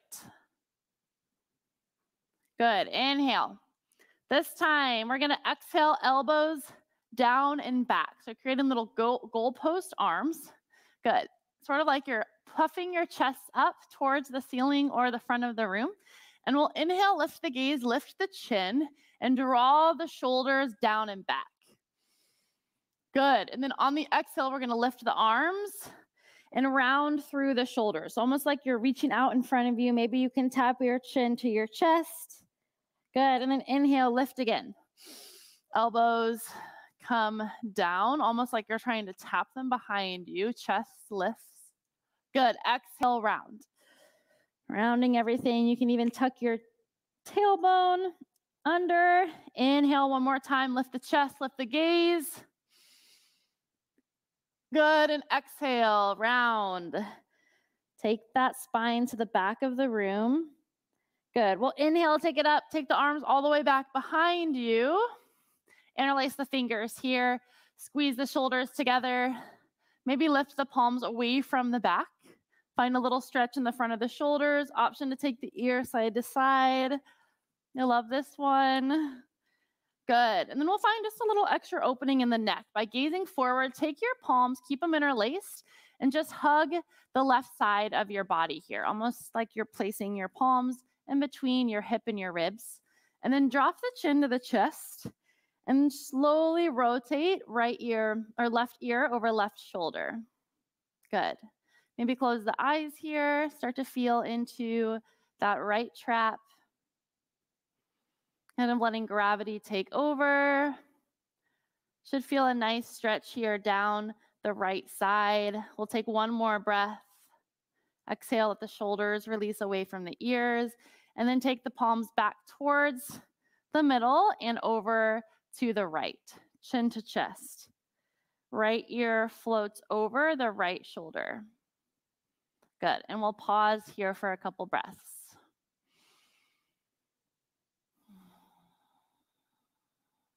Option to check in with the legs here. If you're standing with me, making sure that you have a soft bend in the knees. Good, we'll take one more breath. Exhale, let the shoulders fall away from the ears.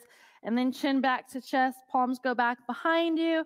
Good, we'll reach the arms out to the sides.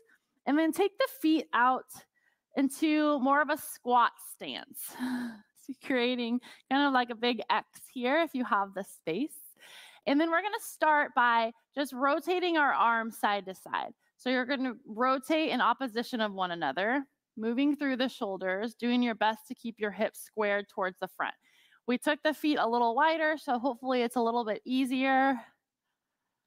Probably still shifting, but just doing your best, taking your thumbs in opposition of one another. Good. After a couple breaths here, your shoulders are starting to speak to you, maybe. Good. Very nice. We'll go 5, 4, 3, keep them lifted, 2, and 1. Good. Release the arms down, release the upper body over the legs. Just take a moment, let the head drop below the heart. You can bend the knees if you need to. Maybe grab opposite elbows here. It's a little squat with stance, ragdoll. You can sway side to side, or maybe just find some stillness. Shake your head yes, shake it no. Take a couple cleansing breaths here. Option here, we're going to move through the spine a little bit more, is to heel toe your feet in so they're underneath your hips. So about 2 fist width distance apart. And then we'll take the left hand under the gaze, creating a triangle with your feet and your toes. Take a deep bend in the left knee. You can even float your fingertips off of the ground. And then just inhale, reach your right hand high. Good. You can open your chest towards the ceiling, or you might be on a diagonal somewhere along here. We'll just take a big breath here. If you feel good, you can wrap that top arm. Very nice. And exhale through center. Let's move through the other side. Take a big bend in the right knee. Start to lengthen through the left. Right fingertips float, creating that triangle, and the left palm lifts. Big inhale breath here. Open the chest. And exhale, release. Good. Release the head. Release the shoulders. Again, sway side to side if that feels good. Nice. From here, we're just going to start to roll everything up. So one vertebrae at a time, starting from the tailbone. We'll take it up until the shoulders and the chin lifts. Beautiful. We're going to bring it into just a quick little march for a moment. So nothing too crazy, just nice and slow. We've opened up some space in the shoulders, in the back, in the neck. So now we'll see if we can target the hips a little bit before we wrap this session up. So just creating some blood flow here in the legs with this march. You can pump your arms if you're seated. You're not standing with us. That's still going to do a lot for you. I always like to tell people if you only have a few minutes in the day, one good rule of thumb is to squat, sit in a squat, do some squats, maybe some calf raises. And then the other thing is just to move, to increase your heart rate. Go for a quick walk or a jog or swim. Good. Very nice. From here, we'll hug the right knee into the chest, and then you're going to take the right knee in your right hand. Option to hold on to something if you need it, and you're going to just create some circles here with your knee. So you can definitely use your arm to help guide those circles, or you can let it go, maybe hang on to your desk or a wall, and just find some big circles here. Good. Switch directions. So whatever direction you started, go the opposite direction. Good. Place that foot down and pick up the other leg. Big tight squeeze. You'll feel kind of the front of your hip maybe tighten up here. Feels like a little pinching sensation sometimes. Good, and then same thing, create some circles here. You can let the arms go. You can hang on to something if you need it. Good. Switch directions. Give me a few in the other way.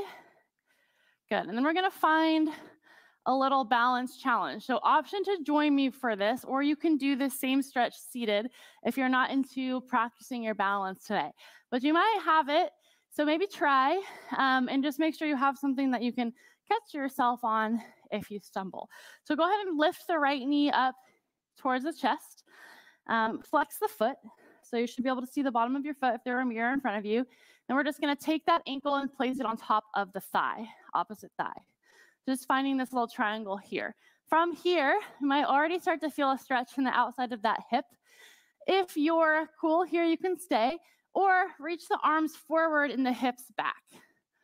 Almost like you're trying to sit in a chair behind you. Chest stays tall, you can sit a little lower, and then you should really start to feel that stretch. If you're seated, you're just gonna take your ankle onto that top of that thigh, opposite thigh, and stretch here. You can lean forward if you want a little bit more. Good, we'll take one more breath here. And then take it up through center. Good, and release it, everything down. Good, let's switch sides. Take that knee up in line with your hip. Flex your foot, and then slowly we'll take the ankle on top of the thigh. We'll reach the arms forward as we sit the hips back, really reaching those hips back. Finding a point to gaze at in front of the room can help if you're still playing with your balance here. And if you want a challenge, you can close your eyes, but make sure that you're not gonna topple over onto something. It's harder than it sounds. Good, we'll take one more breath here, maybe sit a little bit lower, find a little deeper stretch, and then we'll lift and release. Awesome work, shake it out. Great job, that's it. That's a 10-minute stretch break. Hopefully that helps add a little bit of movement into your day, a little brain break from the event. And I hope everyone has a really great rest of the event and stay moving. Bye.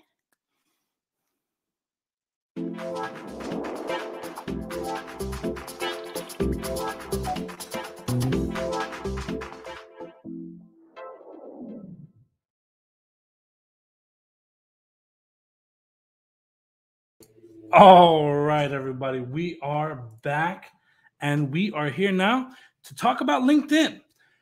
LinkedIn is something that I talk about quite often. I'm excited about LinkedIn mainly because it's such a powerful tool that if used correctly can open a lot of doors. It can bring a lot of opportunities, but most of all, it can help you in getting that next job in tech. So one thing that I'm going to do real fast, let me bring over this. I had a bunch of people submit their LinkedIn profiles. And what I'm going to do with that is with you live, we're going to review the good, the bad, the great. I haven't really looked through these profiles myself. So we're going to go through it in real time to kind of see what are things people are doing, what are ways that they can improve it, so on and so forth. So let me bring this menu here and we will share this. Stop sharing that. And now let me share this part of my screen. All right. And I'm paying attention to the chat as well. So make sure that, if you have questions, if something is curious to you that you're unaware of, let me know and we can kind of address this. And I kind of see everybody already go, Danny, let's go. We're ready. That is awesome. All right. So this is kind of to give you an idea. This is my profile. So this is going to be kind of where we can see how we can utilize space and really bring certain things to aspect, right? So I'm going to let you in on the things that I look at when I look at a profile, but also what through countless conversations that I've had with hiring managers and experiments that I've done and recruiters actually showing me some of the tools that they utilize on a page on how they find candidates. This is kind of what we're looking at. So this is your landing area, right? So this is what people see when they click on your profile. And one of the things that I always say is you have to have a good header. Your header it's an image that you can utilize. And if you utilize it well, you're turning an area that is kind of known for dead space into an action item, right? It's a call to action onto something, and it's instantly letting them know who you are. So for me, obviously, all these photos are pre-pandemic, but these are things that I was doing in the community. So we did Give Camp Memphis, which is an amazing initiative that we have here in Memphis, Tennessee, where one weekend every year, we kind of have all the developers around kind of donate their time, and we're just making websites for nonprofits for free to help them out. So for homeless shelters, domestic violence centers, nonprofits that are doing good, we want to help empower them. So this first image here is from that was the team that I was with. We were making a ton of websites. This is also from that event. This is from the community events that I did, that I currently still do in Memphis, Tennessee. This is me speaking at a talk, and it kind of highlights that Danny Thompson, developer, community leader, speaker, try and help as many people as I can. That is just who I am, and it's kind of reflective of the things that I do. One thing that I often tell people to do, if you really want to utilize this area in a strong way, you can go ahead and add your phone number here, a link to your portfolio site, your email address, basically a quick way for a hiring manager or a recruiter to contact you in your most preferred methods, okay? Now, I kind of see quite a few things already coming up here. Should we use LinkedIn Premium? I'll be completely honest. If LinkedIn Premium is free, go for it. Outside of that, I don't see a reason to have LinkedIn Premium, if I'm being completely honest. Unless you're a recruiter or someone that's sending like 500 messages a day, I don't necessarily see a value in LinkedIn Premium in that respect, just being completely honest about it. But like every few months, they're like willing to give you like a free month. Take advantage of that free month. So the first thing that we need to really pay attention to after our header image is our tagline. So right here, you can kind of see the first part of your tagline should be the position that you are trying to be noticed for. That is the key here. I can't tell you how many times I've seen people say, "Oh, I'm a cashier. Oh, I work at a hair salon." That is what you're going to pop up in a search for. So if you're putting the position that you currently have in the title of that spot, that's what you're going to be found for. Keep that in mind when you're putting your titles together, because if you're not putting developer, right, you're never going to be found for that. Or the second part of that, oftentimes I have people that are trying to become developers put aspiring developer there. Here's the fact. No hiring manager in the history of the world ever woke up out of bed and is like, today's the day that I'm going to search for an aspiring developer. Right? Today's the day I'm going to find that aspiring web developer. No, that is not the search term that they're using. So you're killing yourself by having that aspiring there in the beginning. Put down the actual term you want to be notified for. After that, utilize a pipe. If you are used to JavaScript or anything, you're used to the logical OR operator. So use that pipe to separate that, and then start putting the stacks that you want to be known for. So kind of me, I put React and Go, but honestly, if you're completely new to tech, I would have React, Golang separated, so that way you're popping up for each individual one. But for me, I know more often than not, I'm being found for my stacks that I'm involved in. And of course, since I'm in DevRel, I kind of put developer relations there, since that is the current thing that I'm already doing. I love this. Seems like I'm already finding things to fix on my profile. This is what I'm so focused on, because people don't think about these things and they just kind of just leave it up, and definitely trying to fix that. Okay. So I kind of put, like, I talk about coding, programming, etc., mainly because I know a lot of people find my content.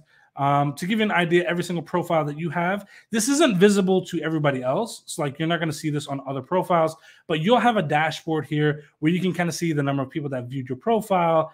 I think it's like in every 30 days, this kind of changes. So in the last 30 days, or no, it's every week. Sorry. Every week this is updated. So how many people viewed your profile for that week, but also your post views, that will change based on whenever you make your post. So my last post has like 22,000 views, but this is the number that we really want to pay attention to. So in the last week, I've appeared in 4,100 job searches, of which like 20% of that ends up turning into actual people like reaching out to me. So can't tell you how many messages I get every single week of people saying, hey, we have the perfect job for you. We have the perfect stack for you. And the reason why I bring this up is there's only so much you can do by actively applying to jobs nonstop, right? Having a strong LinkedIn profile, it is going to do a lot of the heavy lifting for you. And this is something that I stress a lot. Having the right search terms, having your content laid out in a very quick and easy to read way is crucial at being noticed. And this is a stat I've been using for a long time to tell people, and I'm so glad that our previous speaker, Serna, pointed this out. The average hiring manager spends 6 to 10 seconds on a resume or a LinkedIn profile before deciding that they're going to invest more time into that candidate. You need to have your information laid out in a very easy to read way.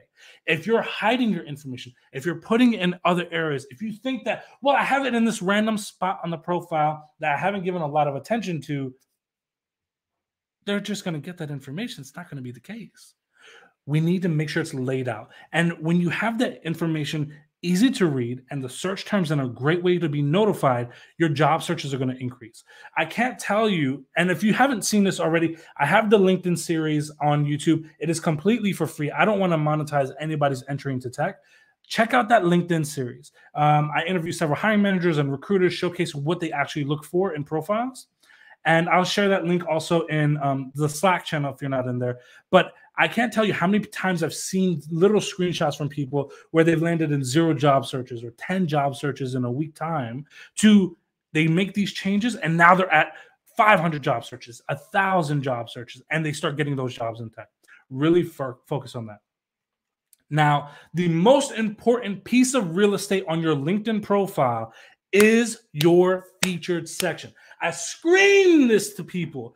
Make your featured section something that is interesting and scrollable because you are now controlling the narrative of what they see about you. Like you choose what is in your featured section. So a hiring manager can see what you think is important, what you think they need to see, but also the goal should be increasing scrollability. So I can't tell you how many times I've seen people share a link to their GitHub or a link to their portfolio site, and there's missing images there. That's not going to entice me to want to scroll through this. But now I kind of see all these images here. I kind of see as I'm scrolling, there's a lot being shared here. My background, for those that don't know, I come from frying chicken and gas stations for over 10 years of my life. I learned how to code. It completely changed the trajectory of my career. I've worked at several software developer companies. Everything has changed. And now, of course, working on the dev ecosystem team at Google, we're able to do amazing stuff when it comes to the field of technology. But all this gives you the reason to want to continue to scroll and hopefully press that see all button. And when you go to that see all, I'm still controlling the narrative of the conversation because now you're seeing how, for example, I spoke at Microsoft conference. I teach kids how to code, all this good stuff. That's what you want to happen. Okay. You're about me. Please do not make this an essay.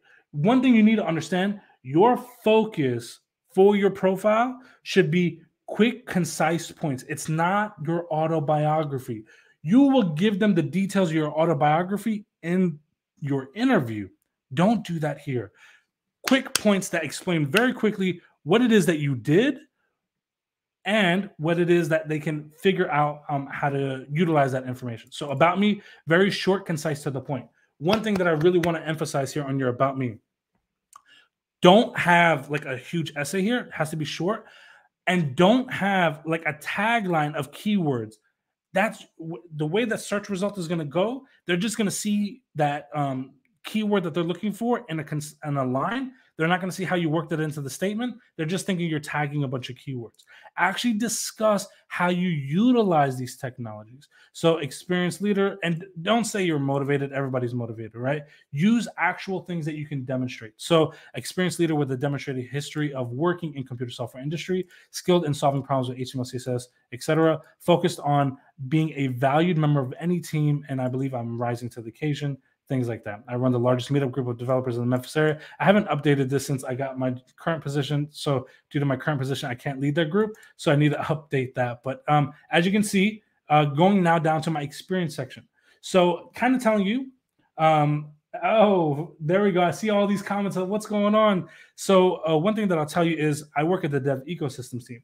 For a lot of people, they don't know what that means, right? So I immediately follow that up with DevRel, which is a very common term that if you're working in the software industry, you know what developer relations is.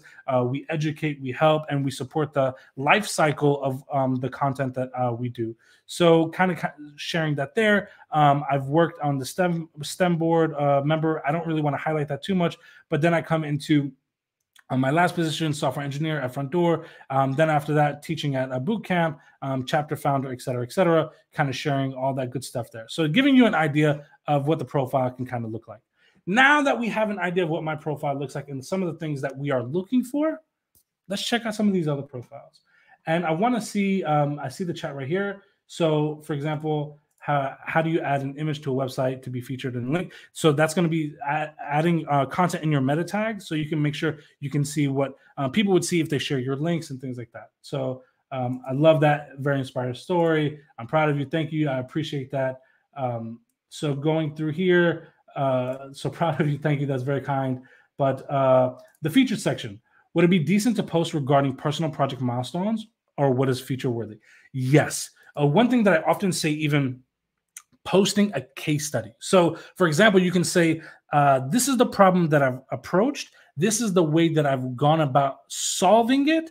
And by using this approach here, I am now able to produce XYZ result and then a link to that project. So you're giving them a reason to click on that project that you're discussing. And by having that link, they are now more interested in that project and they understand the reason why you did XYZ instead of just giving them a random project. All right. Any tips for college students when it comes to the LinkedIn profile? Yes, all of this applies whether you're in college, whether you're in the industry or trying to get your first job. Please list out your job experience, and we're going to go through several things, and I'm going to give several examples. I haven't looked at these profiles, but I guarantee you several of them are going to hit on a couple of the things that I want to highlight. Your LinkedIn is very much like your resume, correct?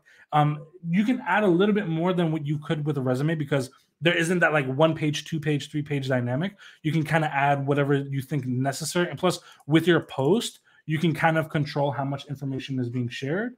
But yeah, so let's move on to this first person here. We have Ali Wajahat, software developer for Canada Revenue Agency. So he has this hacker.ca. So I'm guessing that's probably either a program that he really likes or a program that he's with. I'm a computer programmer, so we can kind of click on that and just to see real fast. I really like this. This is his portfolio site. So this is really smart. He kind of left his portfolio website right here. So it gives you a reason to want to click on that thing. I'm not going to review his portfolio site, but that's very cool. I'm not going to open his contact info, but you can kind of see here, even his featured section has an image of him. I'm thrilled to announce graduated from computer programming. Now I want to click on that to read more, right? But he could have some more things here where I can click on that thing. So now, kind of highlighting something. So he's a software developer at the Canada Revenue Agency. And he puts this agency name, I guess, which is also in French, which is the national language of Canada. But instead of having all this, he could have software developer, add a pipe, and then utilize the languages that he's using within that role. And by doing that, number one, I'm sure he'd pop up in more searches, but it would also showcase his tech stack and the things that he's doing. Code we cut. I'm not sure what these are referenced. This might be the university that he graduated from or something like that. Now going to his about section. Nobody's reading this. 100% nobody's reading this. So totally needs to redo this. Me being completely honest, even I'm not going to read that. All right. Now we've come to our experience section. So he's a director at Code We Code. He's a software developer for almost 2 years at Canada Revenue Agency and is still a current role, undergraduate student. But what's the one, before I even answer this, what is the one thing that he's not doing in his experience section? Anyone go ahead and drop in the comments. What is he not doing in the experience section that he should be doing? And I'm going to drink a little water. I know sometimes people are like, don't take a water break. I just need a couple seconds, y'all. So one thing that he's not doing in his experience section, yes, look at all this. Look at all this. First off, nobody's reading all that. That is correct. But expanding, no details at all, Sabo. We have no description of the job roles. Skills, explain a little bit. Love all these. Yes, this is what I'm talking about. Yes, we have no substance. I don't know what you did in that role. I don't know what value you added. I don't even know what it is that you did that could be valuable to another company. Like, you need to add more, and don't just tell me the actual like basic job role. Like, I know what a software developer does, right? Tell me the wins that you had within that role. Tell me what it is that you were able to do, where you were able to add value, quantifiable achievements, but the wins.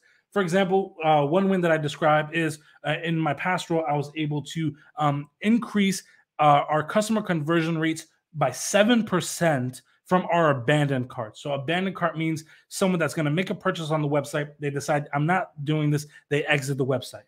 We are able to then reach out to them and by 7% increase on the number of people that actually abandoned and came back and converted to actual customers. That's a quantifiable win. And to be honest, this isn't a huge win in the grand scheme of things, but it doesn't matter if it's not huge. It's something that I can talk about, that I would contributed to.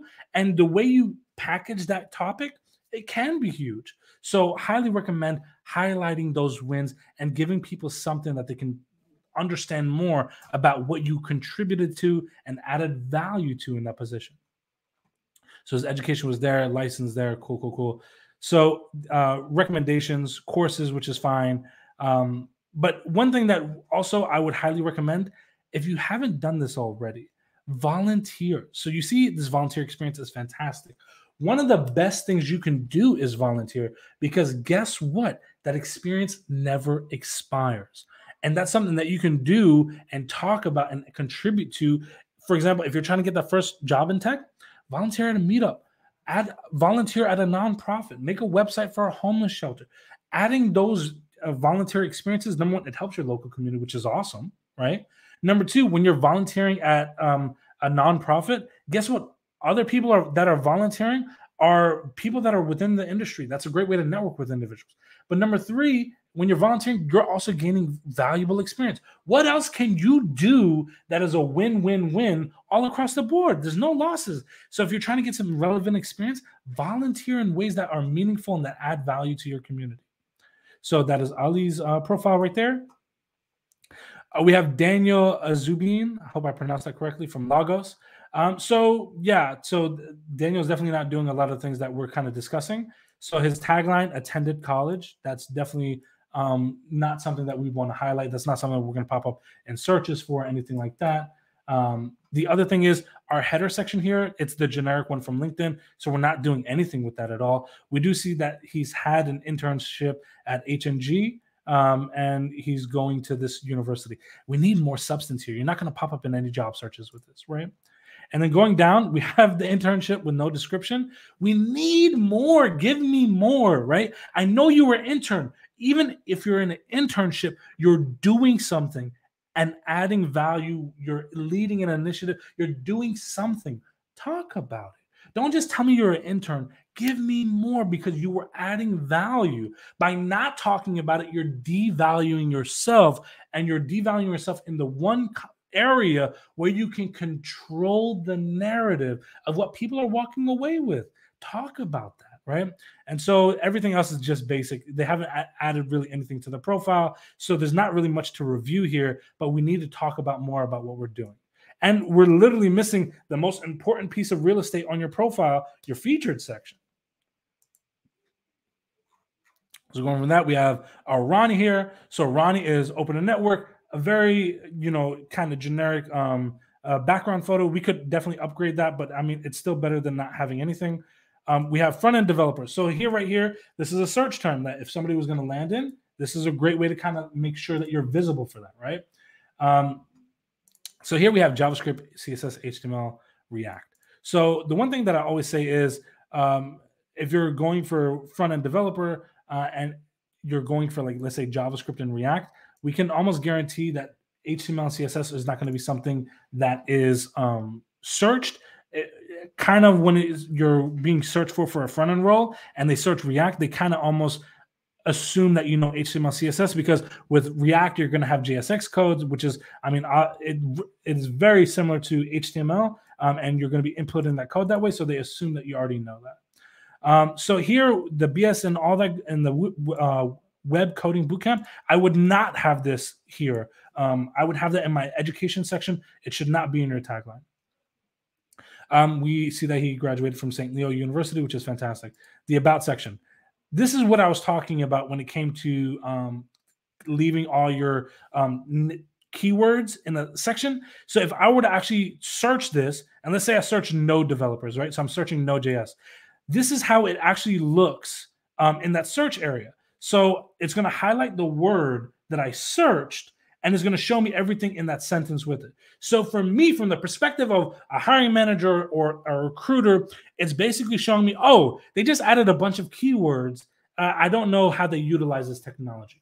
We need to showcase how we utilize this. The other thing is this about section, it's pretty big. I would really shorten this down to 2 to 3 sentences, 4 at the most.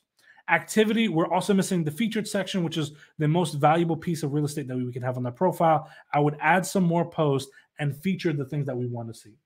And yes, kind of see right here. So it all looks like a list of tags. This is where I'm really showing the difference. So do you prefer the term front-end developer or software engineer?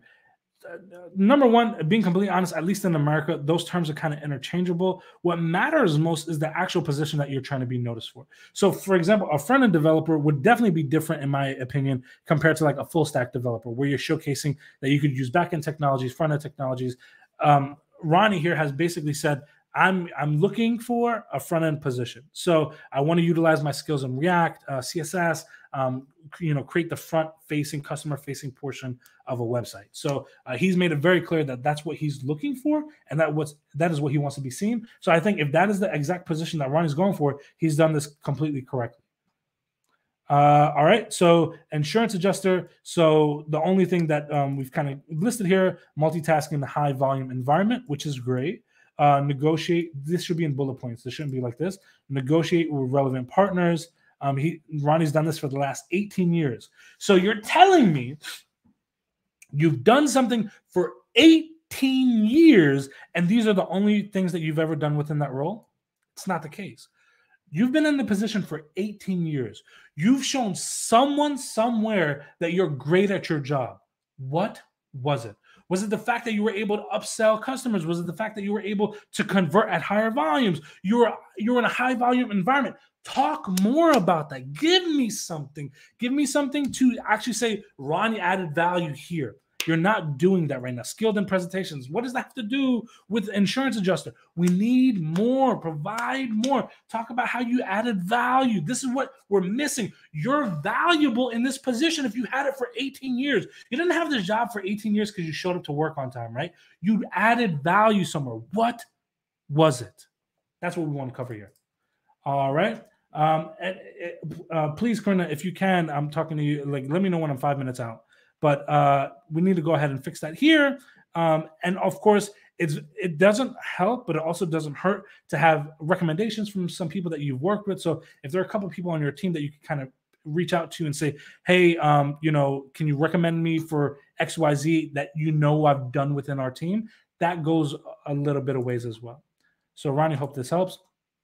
Then we have Sharon here. Sharon, I just kind of glanced up here. Sharon's done quite a bit with her profile, but we have something to utilize here. So full stack web developer, I would just condense this down to full stack developer. We can have, so the technologies that Sharon wants to be known for is, are we 5 minutes out or are we over? We are. I know you're dropping a lot of gems here. So let's just wrap up. Yes. Awesome. Thank you. All right, we're wrapping up. So we have the technologies that Sharon wants to be known for. We have the about section here. You can see this is just too much. So definitely needs to be dropped down dramatically. The featured section, so this is kind of one thing that I said about scrollability. Every link that Sharon has shared is a link from GitHub, but none of these links give me the enticed feeling to want to keep scrolling through. We need something more substantial. Human beings eat with their eyes. Let's make them hungry a little bit.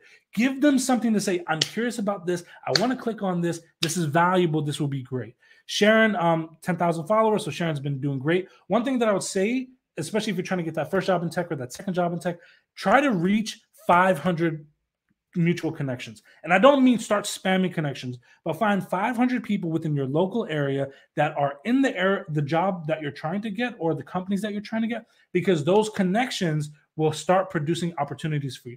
But don't just spam. Networking isn't, what can you do for me? Networking is adding value to a conversation and making genuine, real relationships. This is key here.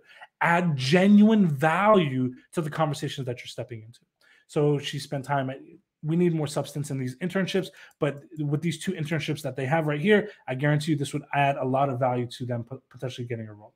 So we're going to stop right there because we're definitely over time. I've enjoyed this tremendously. And coming over here real fast, should I put unrelated job experience on LinkedIn? You absolutely can, but make sure if you're putting that experience there, that it is adding value in some way. So for example, if you've never worked in development and your goal is to get a job in tech, make sure that you're talking about the concise wins that you've had in there, but you don't need to be listing the last 15 jobs of your life, the last couple that you think will support you in what you're trying to do there. What's your take on LinkedIn articles? I think they're fantastic ways to add value to your profile. Put it in your featured section. I think it's fantastic. I appreciate all these kind words. One thing that I want to say, if you haven't already, check out the LinkedIn series. I've helped over 700 people in the last 20 months land their very first jobs in tech. I definitely want to keep increasing that number. I don't get a penny for this.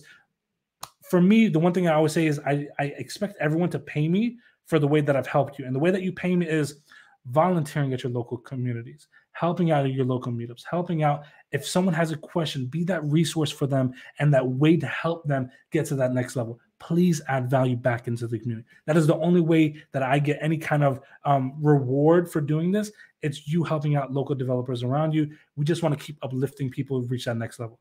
Tech truly changed my life, and I know it could do the same for others, and you could be that catalyst. Once you get to where you're going, don't pull your hand away. Keep that door open. You never know who you can help along the way. The true measure of someone's strength is the people that they pull up along the way. That is all I look for. So thank you so much for hanging out with me in this session. I've enjoyed this, and we are back with Israel Serna. Israel, welcome Danny, back. I feel like I ghosted you guys. I'm so sorry, but I'm back. Lesson learned. I'm gonna stay on for a couple minutes, and then I'm gonna go off video if that's okay, and then come back. So don't take it as me being rude. I just want to, take advantage of this bandwidth while we have it. The comment section is going off. Danny, I'm so inspired by what you just had to share on your LinkedIn. I'm motivated to go back in and update my own LinkedIn profile. Thank you. Israel, the floor is yours. Yep, of course. So I'm going to turn off my camera. Just again, not trying to be rude, just trying to use up all my bandwidth. Welcome everybody back. I'm going to be walking you through this presentation titled Power Your Job Search with Google Tools, brought to you by Grow with Google.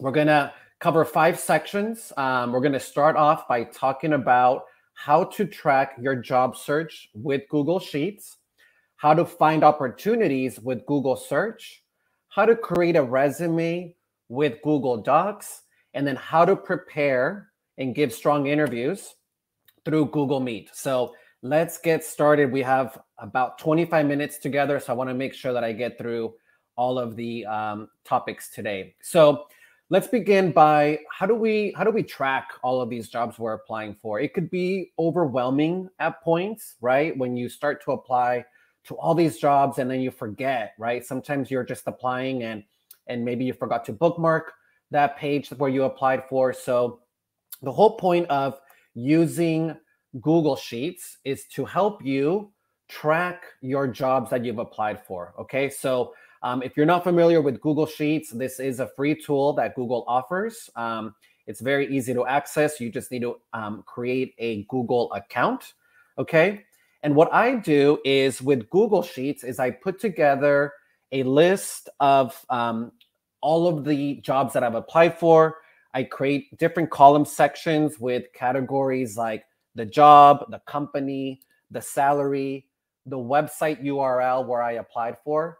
Because what you want to do is as you start to apply for all these jobs, you want to maybe assess and keep track of where you applied and then maybe which job is better than other jobs. Okay, so a quick tip here to help you keep organized is to use Google Sheets. And you can incorporate different tabs and different sections. Like, for example, I have a whole different tab where I store all of my usernames for all of the different profiles, whether it's Indeed, whether it's through Glassdoor.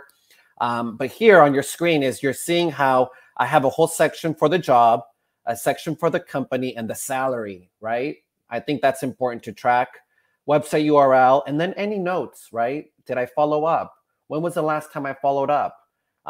You can even add another tab for your interview schedule. So if you got a call back, right, you may want to jot down the date, maybe the date for the follow-up interview. So again, Google Sheets is a great way for you to keep organized. It's super overwhelming, we understand, to go through the interview process. And sometimes, like I said, you may be applying to different places. So let me talk to you now about how to use Google search to find different jobs, okay? So many people start by maybe going to different job sites, okay? Maybe you're looking for jobs on LinkedIn, okay? So Google search allows you to look for jobs within your category, okay? So you can start a search by typing in jobs near me. You can maybe start by typing in part-time software jobs or software jobs in California. You can get very specific and even say software jobs in Los Angeles, okay? And what's going to happen is when you do that, Google is going to scan not just, you know, all of the internet, but it's going to scan job sites, and it's going to include jobs from different company websites. So the beauty of doing a job search through Google is that it's going to scan all of the internet. Okay, so as you're going to see shortly, that it's going to scan jobs from Career Builder, from Snag a Job. So you're going to be able to get a concentrated list of jobs pertaining to that job category that you just did. Okay, so let's walk you through a little bit more detail of the benefits of doing job searches through Google search. So like I mentioned, for one, you're going to have a job search here. This is an engineer role, okay? I'm going to point out a couple of things. So one, it's going to give you the option of applying directly through all these different job board listings, okay? So let's just say that I have a Glassdoor profile, okay? I'm going to want to maybe just go through Glassdoor. Sometimes you're going to see that companies allow you to apply directly from LinkedIn. So you're going to have direct access to all of the different ways in which you can apply for that job.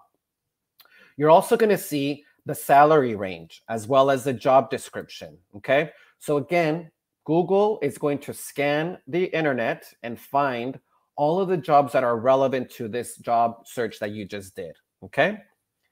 In addition, you're going to be able to access these filters, right? So you can filter by title, okay? Let's just say that I've been in a managerial role for the last 15 years. And you know what? I'm ready to go for that director role, okay? You can filter by titles. So if you're going after a director role, an entry-level role, a managerial role, you can filter by title. You can filter by location. You can also filter by date posted, okay? How frustrating is it when you're looking for a job and you find this job and you notice that it was posted 3 months ago? You may think to yourself, oh gosh, they may be well into the job search and I may be too late, okay? So you can filter by date. You can also filter by company type, okay? And then also employer. So let's say, for example, that I have my eyes set on a particular company like NASA, right? You can filter by NASA and see what jobs NASA is offering for those particular roles. So again, these filters are going to allow you to take that job search one step further and filter out all of those roles that you are not interested in, okay?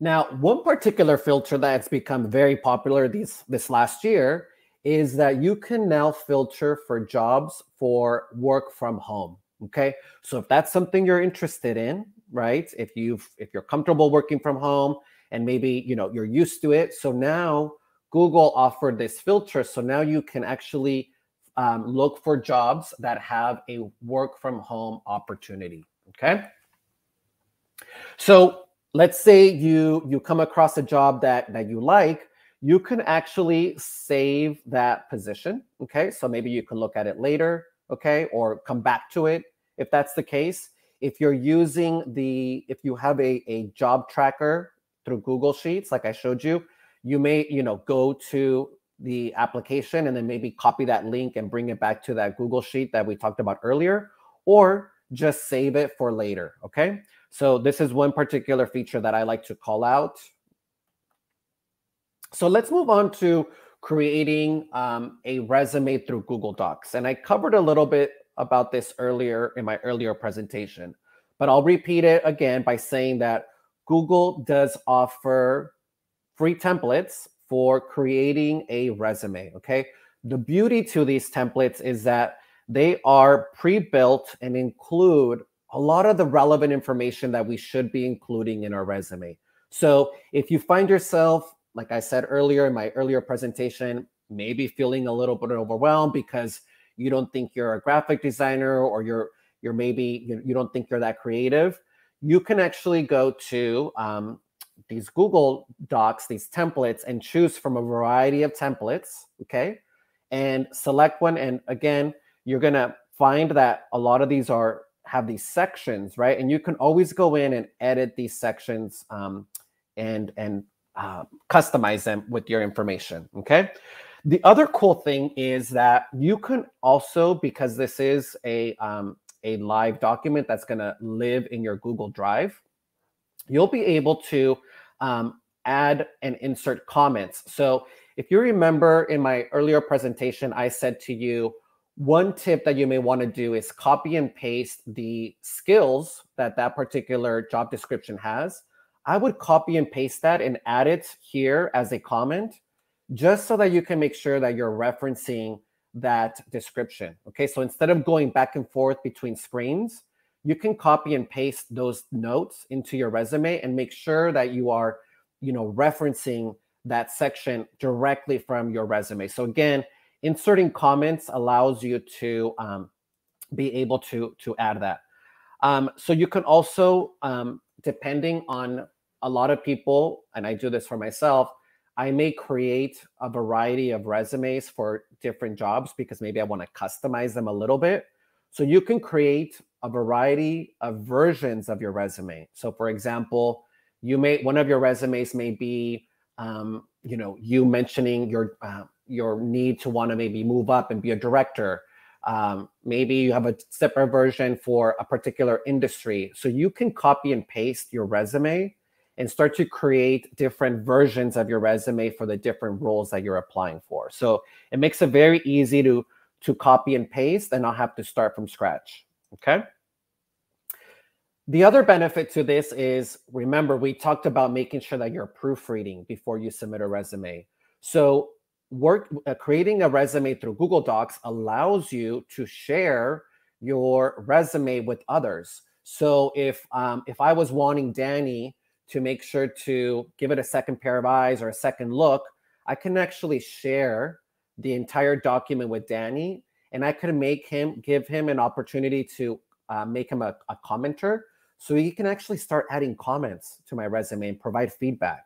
And this is super beneficial because these comments are going to go directly to your resume, and you can see what Danny is saying directly on your doc. Okay. So again, there's lots of great ways for you to be able to also share your document. You can copy the link. You can paste the link into your Google Sheets. Just different ways for you to be able to get people to help you out. So let's talk about preparing for your interview. So a couple of things. So full transparency is I actually got hired last year in the middle of the pandemic. And here's what I learned. And I'm going to share this with you because I think it's super important. Is that, for one, remember that many of these companies hadn't hired remotely before, okay? So a lot of these recruiters, a lot of these HR companies, a lot of these these managers and interviewers were doing this for the first time or are doing it for the first time. So remember that as soon as you're starting to feel a little bit nervous, just remember that this is new for everybody, okay? But what I want to point out is if you are interested in practicing your interview skills through a conferencing tool like Google Meet, you can actually use Google Meet to be able to maybe schedule some interviews. I know sometimes we don't have the say in which tool to use, but let's say you want to practice your interview skills, you can use Google Meet to be able to practice that, okay? So I wanted to call that out. And then when it comes to interviewing, so a couple of things that we've learned, and I think a couple of best practices is we have to remember that we're now needing to make an impression directly from our home, okay? Or wherever we're going to be conducting our interview. Some of us have the luxury of having maybe an extra room in our home or a corner in our home where it's quiet and we can conduct these interviews. But sometimes we don't have that luxury, right? Sometimes we have roommates or kids. The important thing with all of this is that you create an ambiance where you are well lit, okay? Make sure, and we learned this lesson today with myself, we can't control the internet, okay? But make sure that, we're speaking slowly because sometimes we don't know what the bandwidth is for the person on the other side. So take your time, make sure that you're over, in this case, you're taking your time with your words, okay? That you're paying attention to the lighting, okay? I actually have a ring light that's illuminating me right now, but I'm also facing a window to make sure that I'm well lit. I don't have my camera on, but you'll see that I'm actually in the den of my home. But maybe you want to choose a virtual background, okay? That's neutral, okay? We still want to make sure we're dressing professionally, even though we're in the comfort on our own home and that we're practicing, okay? So take advantage of that Google Meet tool. Have a best friend or a colleague, help you with that. Now, the other thing that I want to talk about that's super important, especially if you are going to be conducting your interview remotely, is that we're not going to get the benefit of having of our future employer looking at us and reading our energy in person, right? And sometimes, a handshake can give that future employer, show them that you're confident, that you have great energy, right? We don't maybe have that luxury now that we're remotely. So we have some extra work to do now, okay? And that means that we need to bring energy to that interview, okay? Make it feel personable by remembering to smile, amplifying your energy. I think Danny, when he was presenting earlier today, did a fantastic job bringing that energy to his presentation, okay? So the other thing too is master your introduction, okay? If somebody's going to ask you, walk me through your resume, I don't want to see a surprised face, okay? I don't want you looking at me like I just asked you a foreign question. I mean, you're here for an interview. So make sure that your introduction, that you have it nailed down. That way you can start your resume off with a strong start. Make sure, I'm not saying memorize it, but feel comfortable with that introduction, okay? Also, keep in mind those common motivational questions that you're going to be asked, okay? Some of these questions shouldn't be a surprise to you, which is, why are you looking? Why this role? Why the change? Why this company? Make sure you're prepared to answer those motivational questions that you know are going to be asked, okay? And then also be clear on your top 5 to 7 relevant examples that are tailored to your role. This will help you understand the core requirements of the role, but also show the employer that you have those answers prepared. And then also do your market research, learn about the company, check the news, learn about their interviewees, okay? This can also help you if there's like maybe a couple of minutes before the interview. This is a good opportunity for you to take advantage of that extra time for you to answer a question about the company. They may be very impressed that you know the latest news on their company, okay? And then remember, the way that you show up to these interviews does matter, okay? So I mentioned a couple tools today. I'm going to quickly recap these, right? We talked about Google Sheets, okay? This is a great way for you to be able to keep track of all the jobs you're applying for, to keep notes, to include information about your upcoming interviews.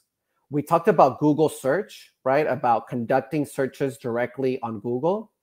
We talked about Google Docs, right? Utilizing those Google templates that are going to help us they're going to help us so that we don't have to start from scratch. Or maybe if you have a resume already, maybe you want to improve your template or maybe consider another template, you can use Google Docs for that.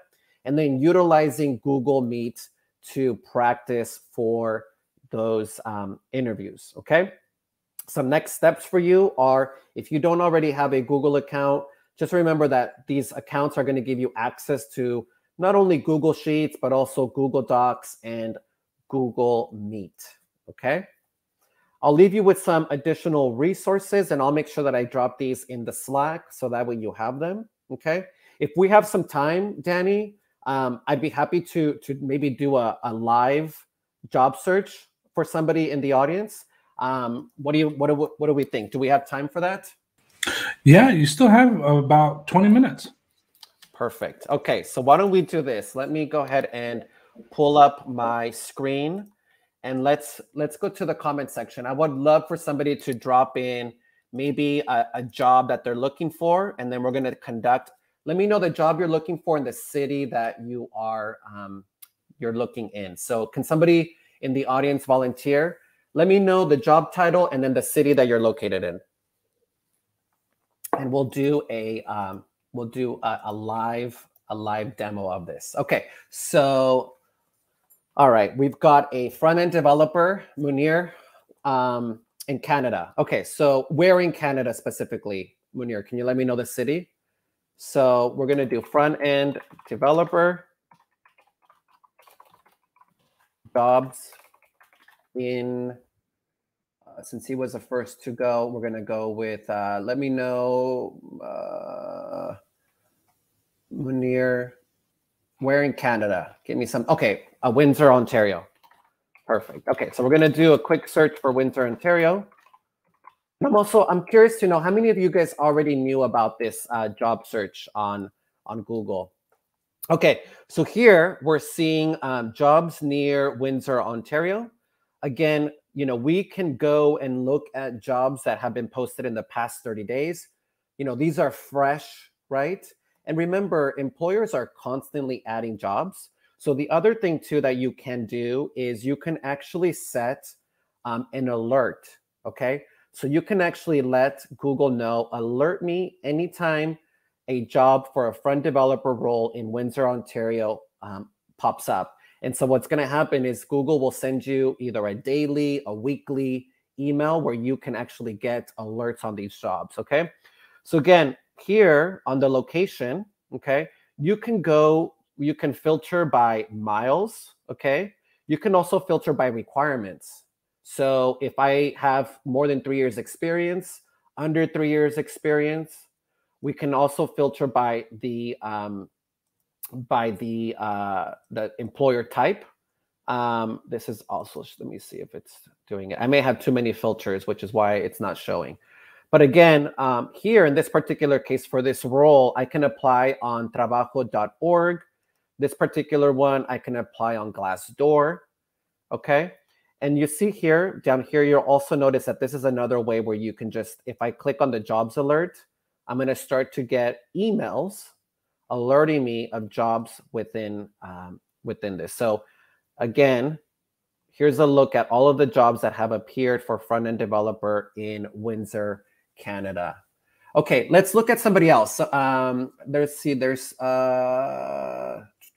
somebody says entry level. I'm looking at somebody said here there was an entry level role here in Lagos. Okay, so entry level front end developer jobs in Lagos. Okay. So again, so this is going to show all the jobs in the area. Okay, so this is entry level. Again, you can do the date posted, the requirements. You can do a full time. For those of you that are looking for internships, it also picks up internships. Okay. And then again, if you want to do an alert. So this is just another example of jobs. So you can see there's a nice list here of jobs that you can start.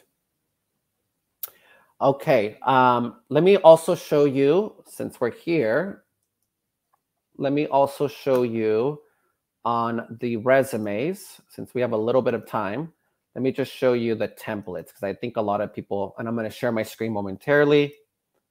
Give me one sec.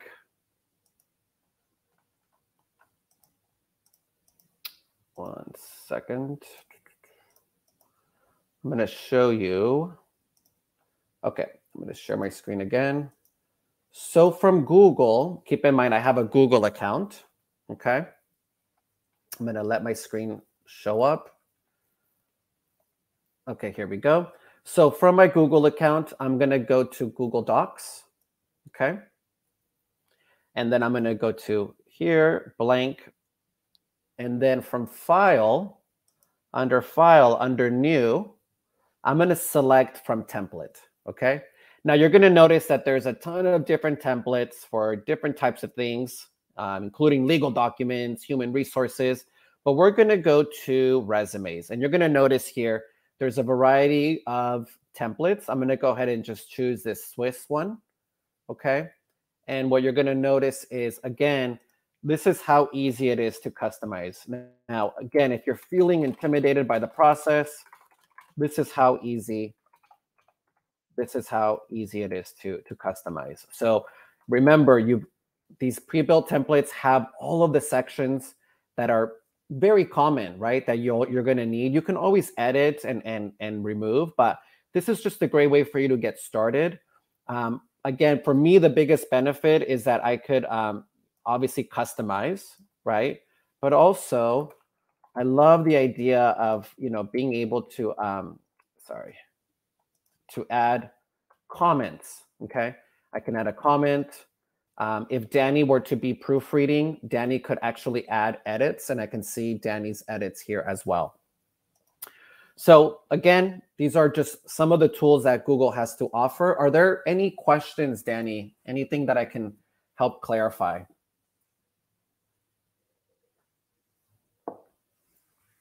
I think you're on mute, Danny. Oh, yeah, or of maybe course. me. Of course. There we go. It's 2021. You think I'd know where the mute button is at this point.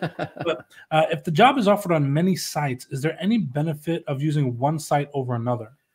Well, I would, depends, right? So if I have a LinkedIn profile or if I have a Glassdoor profile, that's obviously going to be a preference. If you're finding that some of these sites are reoccurring, like a Glassdoor, like if you're finding that a lot of these roles are offered through Glassdoor, it may benefit you to create a Glassdoor account for that.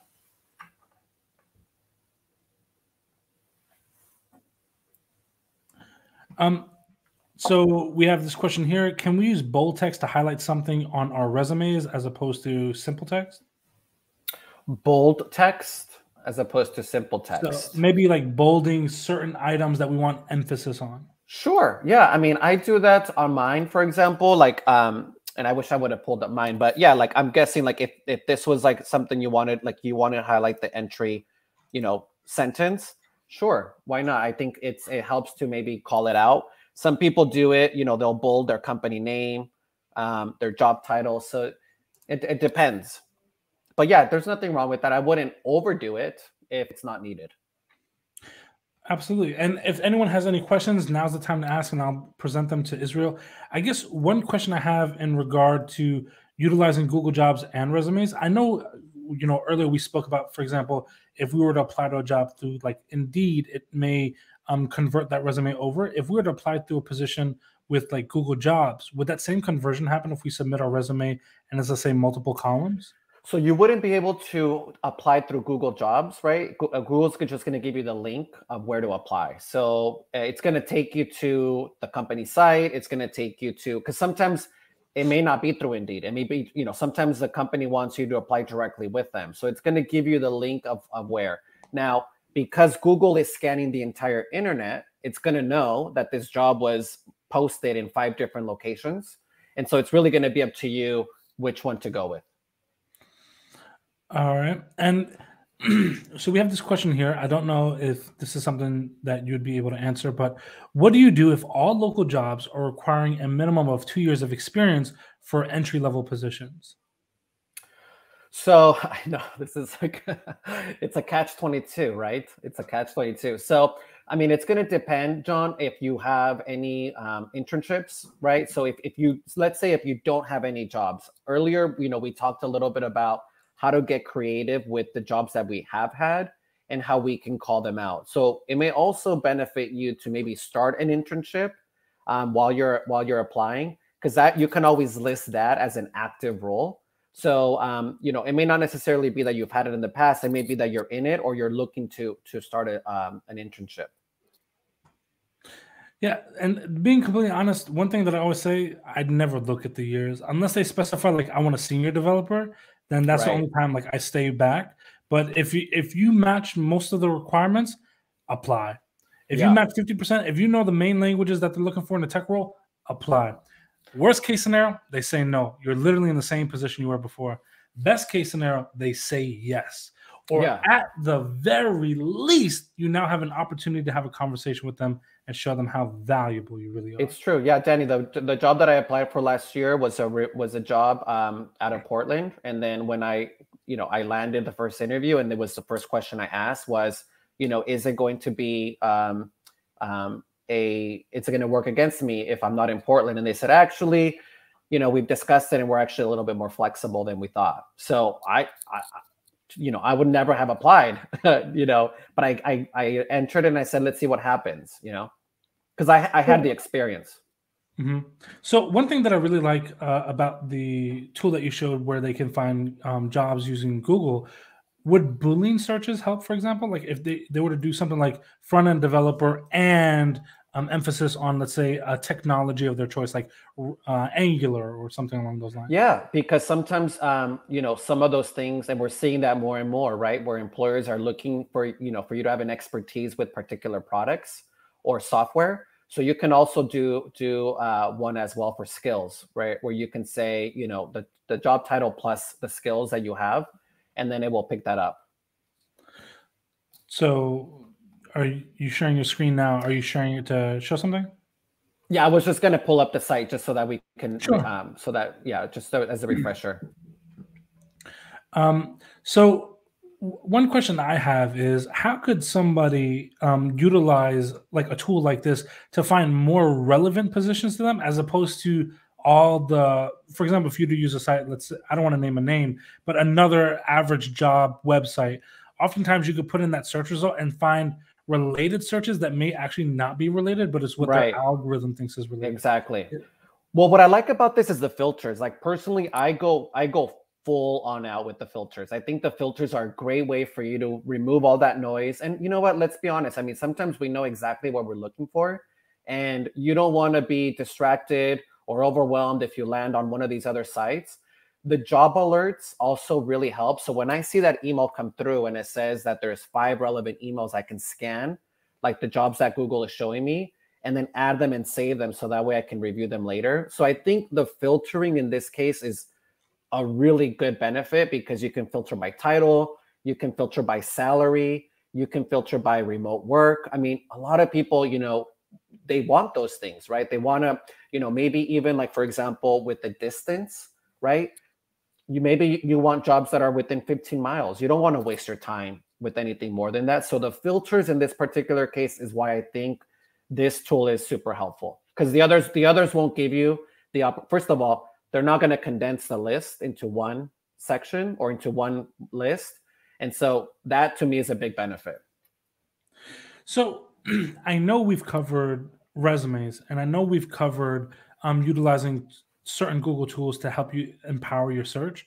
What would be, I guess, like if we were to give somebody 3 actionable steps to take away from both of your talks, the resume one and this, what would be 3 things that you would advise them to do to really increase their odds of getting noticed by a potential hiring manager or employer in a more meaningful way, just using these 2 tools that you've kind of listed out here? Well, I think for one, understanding that, and you mentioned this, right? Understanding that we're now dealing with, before we even get to recruiters, we're dealing with machines, right? And we have to come to understand that, especially right now, a lot of HR's folks don't have the bandwidth to review all the resumes, so they are relying on machine learning. So my biggest tip for today would be that you copy over that job description, that you copy the skills as they're listed on that job description and copy them over to your resume.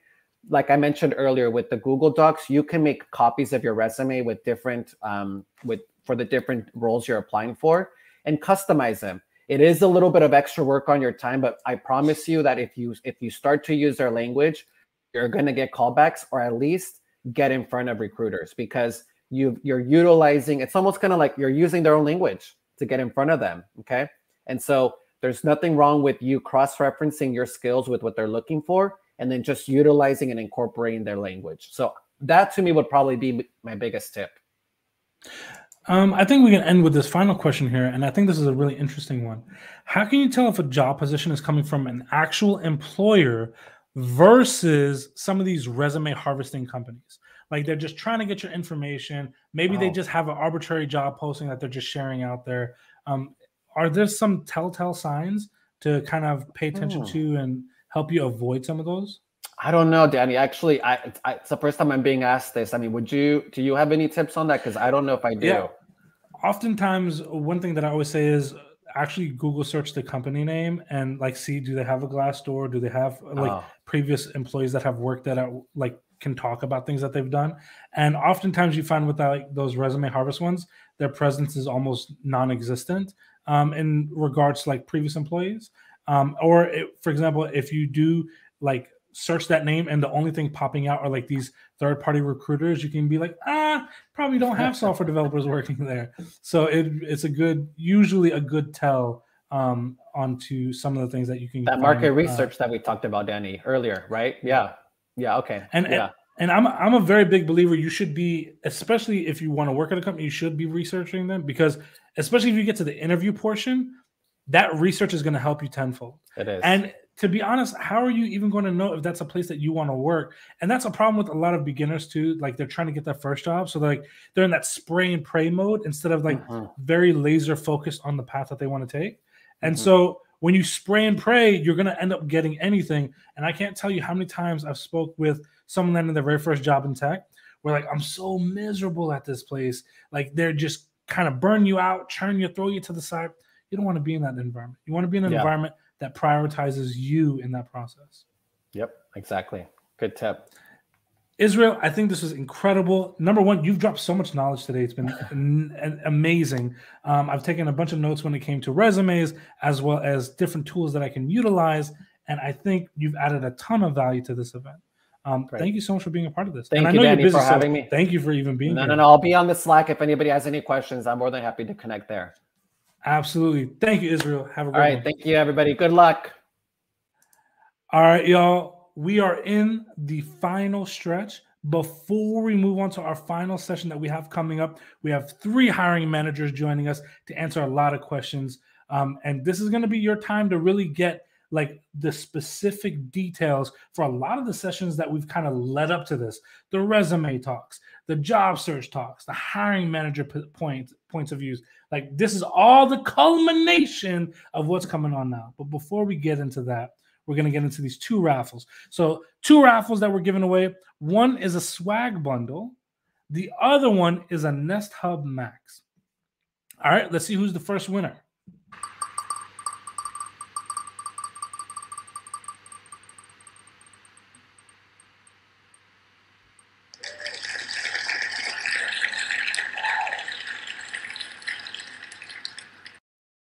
We got Giselle Star Marie, I believe it said. Giselle will be contacting you by email to make sure that you know that you've won, whether you're here or not. The only thing that you had to do to enter these raffles was register for the event. So as long as you're registered, your name is in there and hopefully it lands on somebody. Let's see who the next winner is for the Nest Hub Max.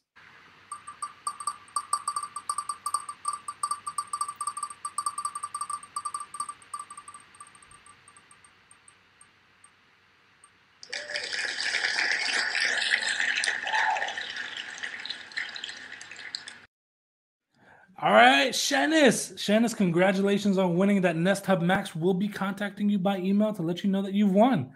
So congratulations to all the winners over the last 2 days. We've given out a ton of prizes, ton of swag. Really, really happy to be able to share that. And now we're getting into one of my favorite sessions. I've literally had conversations with all three of these human beings, beyond incredible. So I know you're going to absolutely love this next session. The next session is with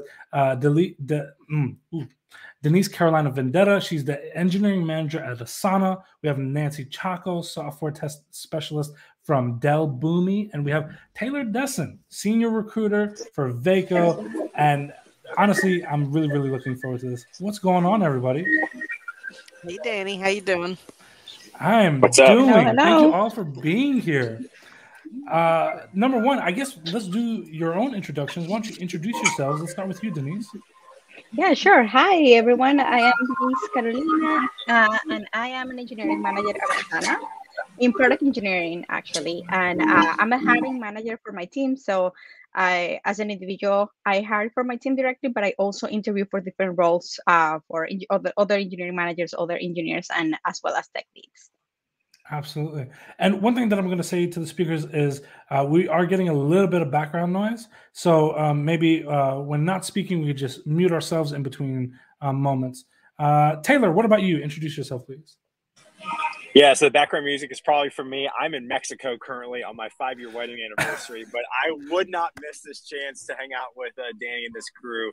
But my name is Taylor Desseyn, and I'm a senior recruiter advocate at Vaco, which basically means I try to help people across the country, specifically engineers. My last tally is I've met over 5,000 engineers at this point in my career.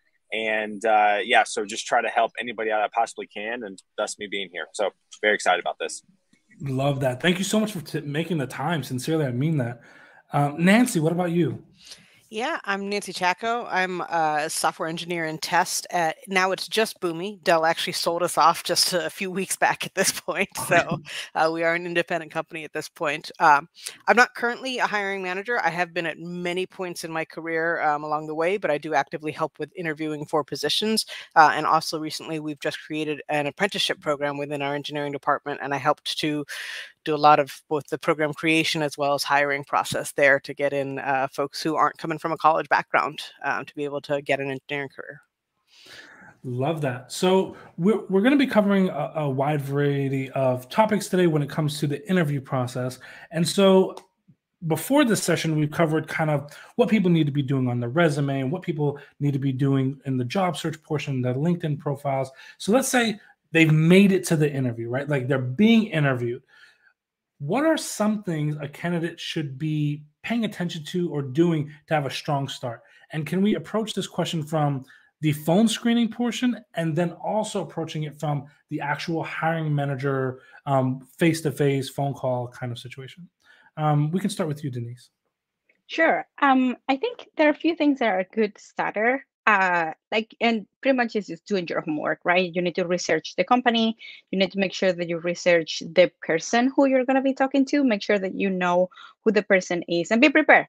Set the stage. And nowadays, this may seem like really silly, but even virtual or in person, make sure that you're dressing up. You're going to an interview. You can change your PJs and make sure you can get ready, practice in the mirror, make sure your audio, your video, everything is working. You want to cause a good impression. So you want to make sure that they know that you're ready for the interview. And then if you know someone from the company, maybe it's a good idea to have a quick chat.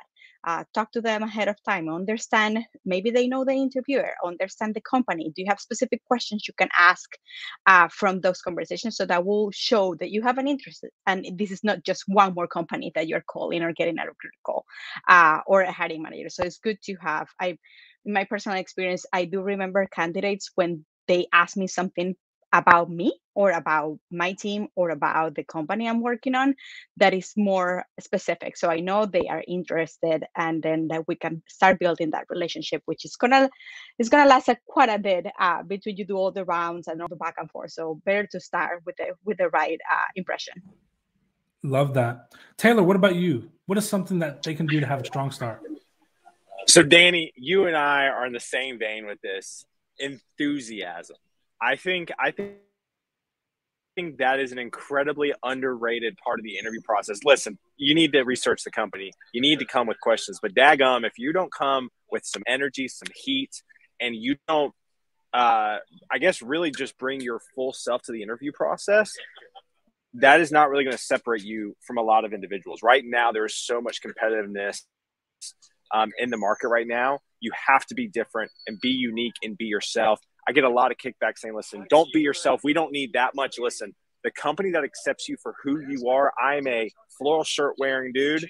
Vaco loves it. That's the type of company you need to be with. So be yourself unauthentically or authentically. Love that. Nancy, what about you? So I'll +1 everything that Denise and Taylor just said. Absolutely. The one piece I'll add on top of that is know what you want also when you walk into that call, right? Know what you're looking for. Because I caught the end of Danny and Israel's conversation right before this, and that was one of the points, right? That spray and pray, the like, just I'll take anything out there. I get that sometimes that's the move when you really just need that job, right? But if you're walking in also knowing this is what I'm looking to get out of this potential employment opportunity, I think that that can make a big difference. One of the other pieces, when Denise and I were talking, before this, she had mentioned like that candidate who finds you on LinkedIn ahead of time and knows a little bit about you. Like that one always sticks with me when someone's like, oh yeah, I saw that about you. That sticks with me a little bit. So I think that that can be a good move. We have a really interesting question here in the chat that I kind of want to bring into here, right? And I think this could be interesting because I'll ask a question first. If you need a couple minutes or let's say moments to think of an answer, what is the best way to communicate that and fill the time until you can compose your thoughts? Interviewing can be nervous for a lot of people. How should they handle that? Anybody want to take this? I can take it. I think you need to be honest. Honesty comes first. So if you're not sure, if you don't have an example right away, if you don't have the answer, just take the minute and say it. Let me think about it for a moment. I need to make sure I bring the right example.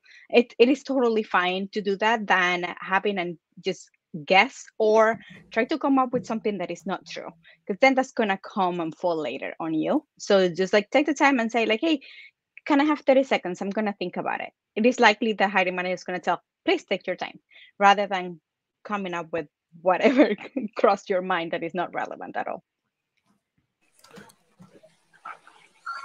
Go ahead, David. Yeah, I do like something down here about having a water bottle or something close by.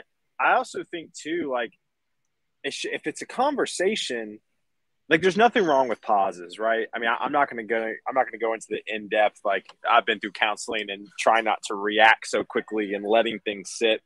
But I think the art of pausing is something that we don't do as a society. And so I don't think there's anything wrong with you going, give me a quick second, right? Maybe make a joke. I'm incredibly self-deprecating, so I'd probably make a joke.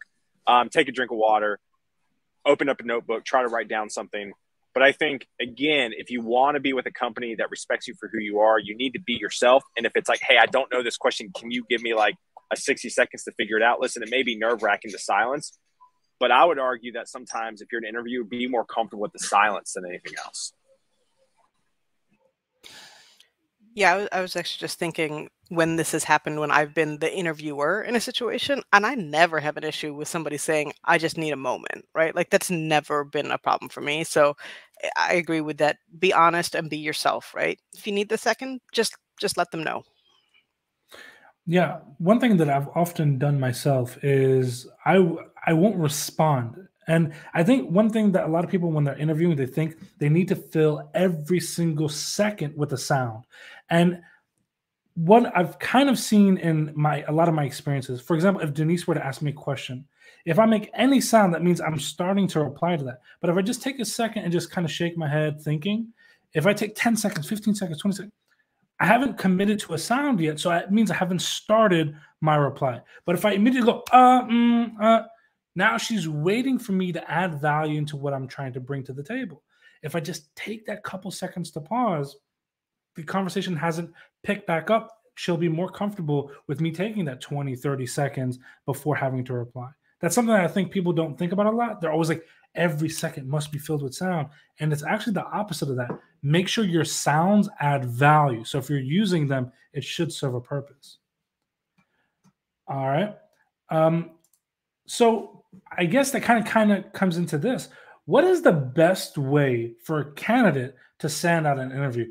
Actionable steps. Like, what can they say that makes this a very memorable moments for them within that interview time frame?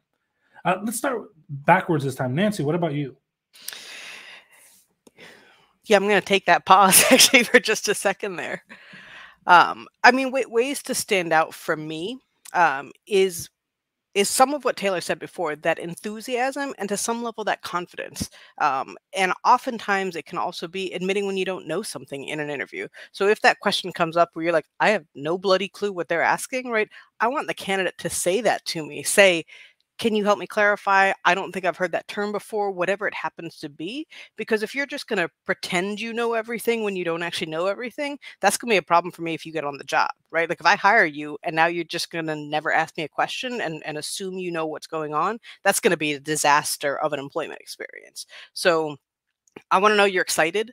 And I want to know that you're willing to learn and acknowledge when you don't know enough. And for like entry-level career switchers, those are the things that I'm going to care about quite a bit. Taylor, what about you? Yeah, so mine is on the follow-up side. I think we've kind of said some similar things like be enthusiastic, ask questions, all that. Know your interviewer, which I think is huge. But I think follow-up, right? As a recruiter, as an engineer and recruiter, I deal with a lot of people at one time. The individuals who are at the top of my mind are the ones that follow up consistently. Now, that's not necessarily the answer on during the interview, but I would argue what happens after the interview could essentially catapult you to the top because of your follow-up, because of maybe a thank you note you send through LinkedIn. Those are incredibly important things after the interview that sometimes get overlooked. So my thing is follow-up after the interview. Love that. Denise, what about you? I'm going to take it from a different approach. And I think someone that stands out for me is someone that has a clear story. So I don't know if you heard the term elevator pitch. So having a clear elevator pitch, 10, 15, 30 seconds, whatever that is, make sure that you have your story. Is your story. You own your story. Make sure that you have a clear story about who you are, how did you get here, and what you're looking for. Practice with your friend, with your roommate, with your family, with someone. Make sure that you always know it and you can always come with a clear answer of, tell me about yourself. So that intro 15 seconds to 30 seconds, if you have a clear understanding of this is my pitch, I'm going to sell you who I am, then I'm going to remember you. So that's something that I like to see from candidates. I can't tell you how much I agree with that. And a strong elevator pitch, especially if you give it near the beginning portion of that interview, can dictate the next 30, 45 minutes of that conversation. Having a strong beginning to the interview, and it, for example, translates a lot of the things that I'm going for. So using an example, if I'm interviewing with Denise again, and if I give her immediately into the interview, this is what I'm about, this is where my focus has been for like the last year of my life, and this is what I'm trying and aiming to do, Denise knows exactly where I'm coming from and can possibly tailor many of her follow-up questions around that. And the other thing is, your goal should be able to create a very organic conversation. So if I give Denise enough to go off of, we can have a conversation. But if she's still trying to pry information out of me to figure out, what do you know? What have you done? What are you trying to do? It makes her job a lot harder. Give her an easier job on the front end to make those deciding decisions onto where she needs to direct that conversation to find out where your strengths are. Absolutely love that. We had a really interesting question come in that I want to ask. Why are there behavioral questions in interviews? Behavioral questions always make me nervous. How can I overcome this, especially if English is not my native language? Anybody want to take this? So I'll speak a little bit, especially to the how do I overcome this portion. One of the things is there's only so many flavors of behavioral questions out there. I think, there's the talk to me about a time you've had a conflict with a teammate, talk to me about a leadership role, things along those lines. I think if you look back on your own life, your own experiences, whatever has come before this interview that you're walking in, you're going to find moments that you can take and twist to fit almost any one of those, right? And if you do that prep ahead of time, if you think about, okay, they're going to ask me about conflict, let me find a point in my life where this occurred that I can speak to confidently, that I can, spin or twist into whatever direction I want. You're going to then be able to be prepared to answer that question in whatever form they bring it to you, right? They're going to ask it in a slightly different way every time. But the reality is you can twist that to the story that you've got now really solid in your head. So the how to overcome it, to me, it's practice, right? It's prepping those 3 or 4 or 5 stories ahead of time, and then feeling confident when they ask and being able to go at it. I will say for English as a second language there, be yourself, be you. As Taylor has said many times, if the company's not going to be willing to accept that and be able to work with that, like that is not the company. That's not the company I want to work for, right? Like that's not the company I don't think anyone wants to work for at that point. I'm gonna add. Go ahead, Taylor. Go ahead. No, go ahead, Denise, please. I'm gonna add something that Nancy said, which I totally agree, which is on the practice side, have a script.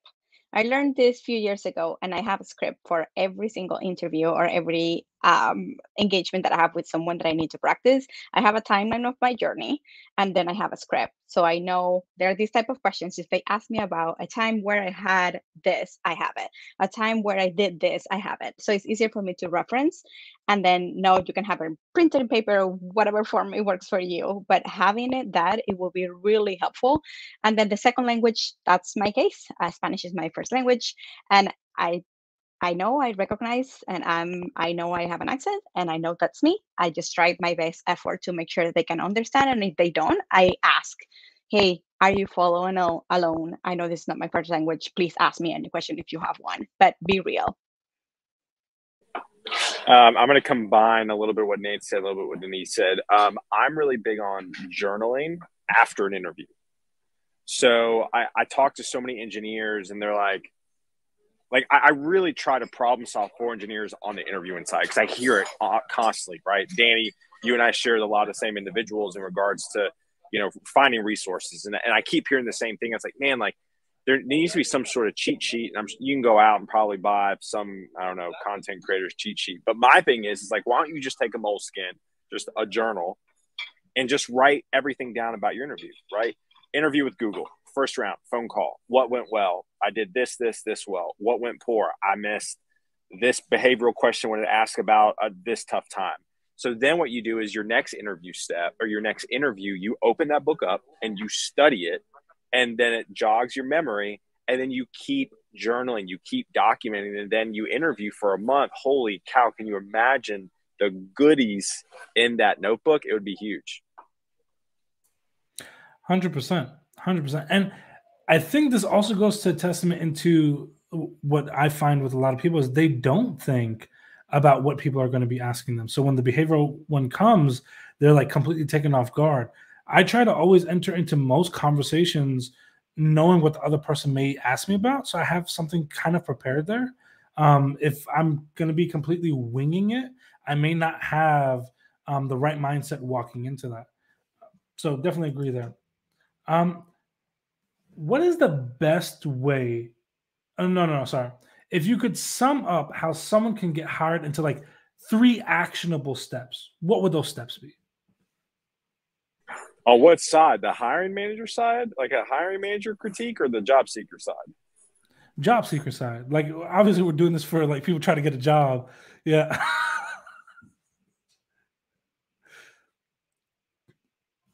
Anybody want to go ahead?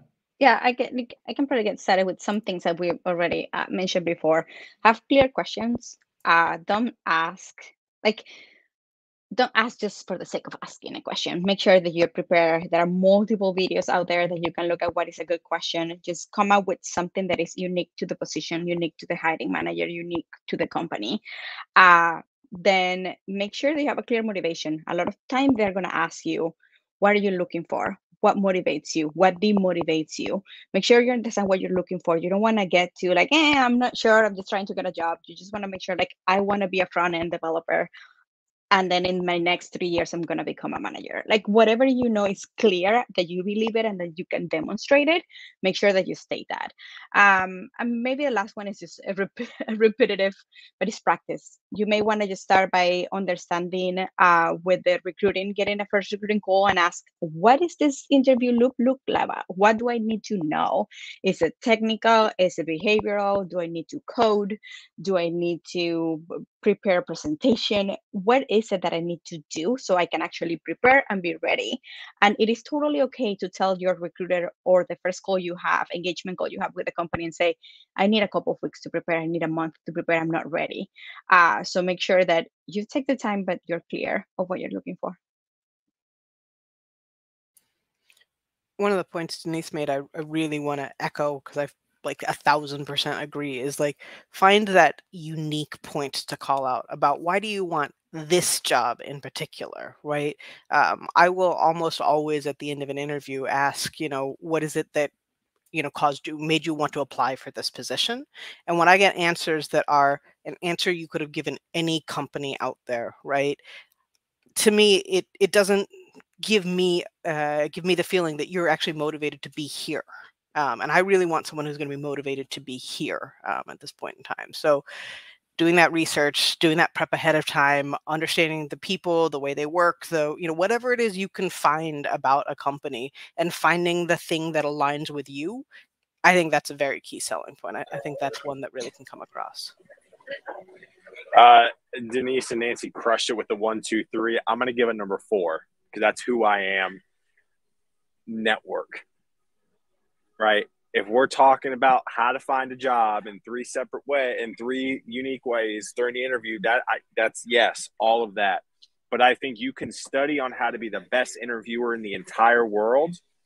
By the end of the day, if you piss people off and you don't make friends and you're not kind and you don't network in the community and you don't give back and you don't help others, forget blockchain, forget Web3, forget NFTs, forget all of that. It's all about social currency.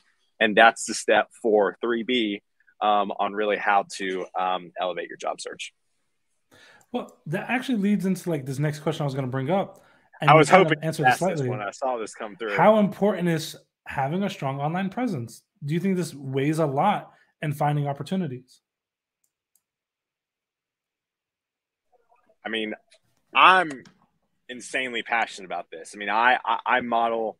I'm basically, Danny was one of my Kickstarters for me in putting out content. So Danny, I mean, you're an inspiration to a lot of people.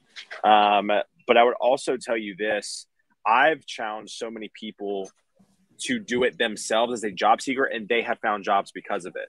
And so I think I'm not going to get into the metaverse and content and where we're going, because that's a whole nother thing for another day. But I think at the end of the day, if you're not putting things out on the internet, some people say you're dead. Some people say you're going to fall behind. Listen, my brother has a great career. He's a senior product owner at Eventbrite. He's doing great, right? And he has 0 online presence. But if you're passionate about it and want to continue to give back and meet people, that's the way to go. I'll bring maybe the slightly contrary point as potentially the old one in the group here. I have a crap online presence. Like that's real. Danny, like I did my first Twitter, whatever the hell that was, with you a little while ago. And I was like, I have never tweeted before. Welcome to the world. What I do like, though, is I like the social media as a way to find people. From there, I want to make that connection one-on-one. I want to make a personal connection, through the conversation I had, on Danny's Space before. I now have like 7 or 8 people who are looking to get their first tech job that I have regular conversations with. That to me is the power of social media that I like. When I'm looking to hire someone, I am not going out and looking what their online presence is, but that's just me. I don't know that that's everybody out there by any means. I think it's probably a mixed bag, but I don't think I'm dead or quite irrelevant yet, so I'm hoping that you don't have to have a full presence to stay around. No worries, Taylor. No.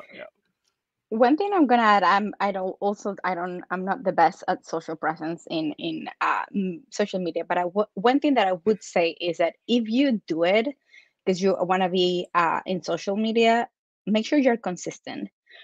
So make sure that, for instance, LinkedIn is a perfect example. That's the one that I'm a little bit more active on out of everything else because I just don't. Make sure that it is current, the information. When you're looking at someone's resume and you want to check on their LinkedIn profile to see if they have any activity posts or anything, and the latest job is not the same as you have in your hand with the resume, you don't understand what's going on. So make sure that if you're going to do it, make sure that it's consistent across everything that you are providing to your recruiter team. I think we've touched on several really important points. And the one thing, like, I just want to even kind of air on or piggyback to is you should have a LinkedIn profile, no matter, especially if you're trying to be a professional. It's not something you need to update every single day, but a strong LinkedIn profile needs to be there. And one thing that I'll even throw on there was a huge study that was done where they measured 125,000 resumes and their candidates and what happened within their hiring process.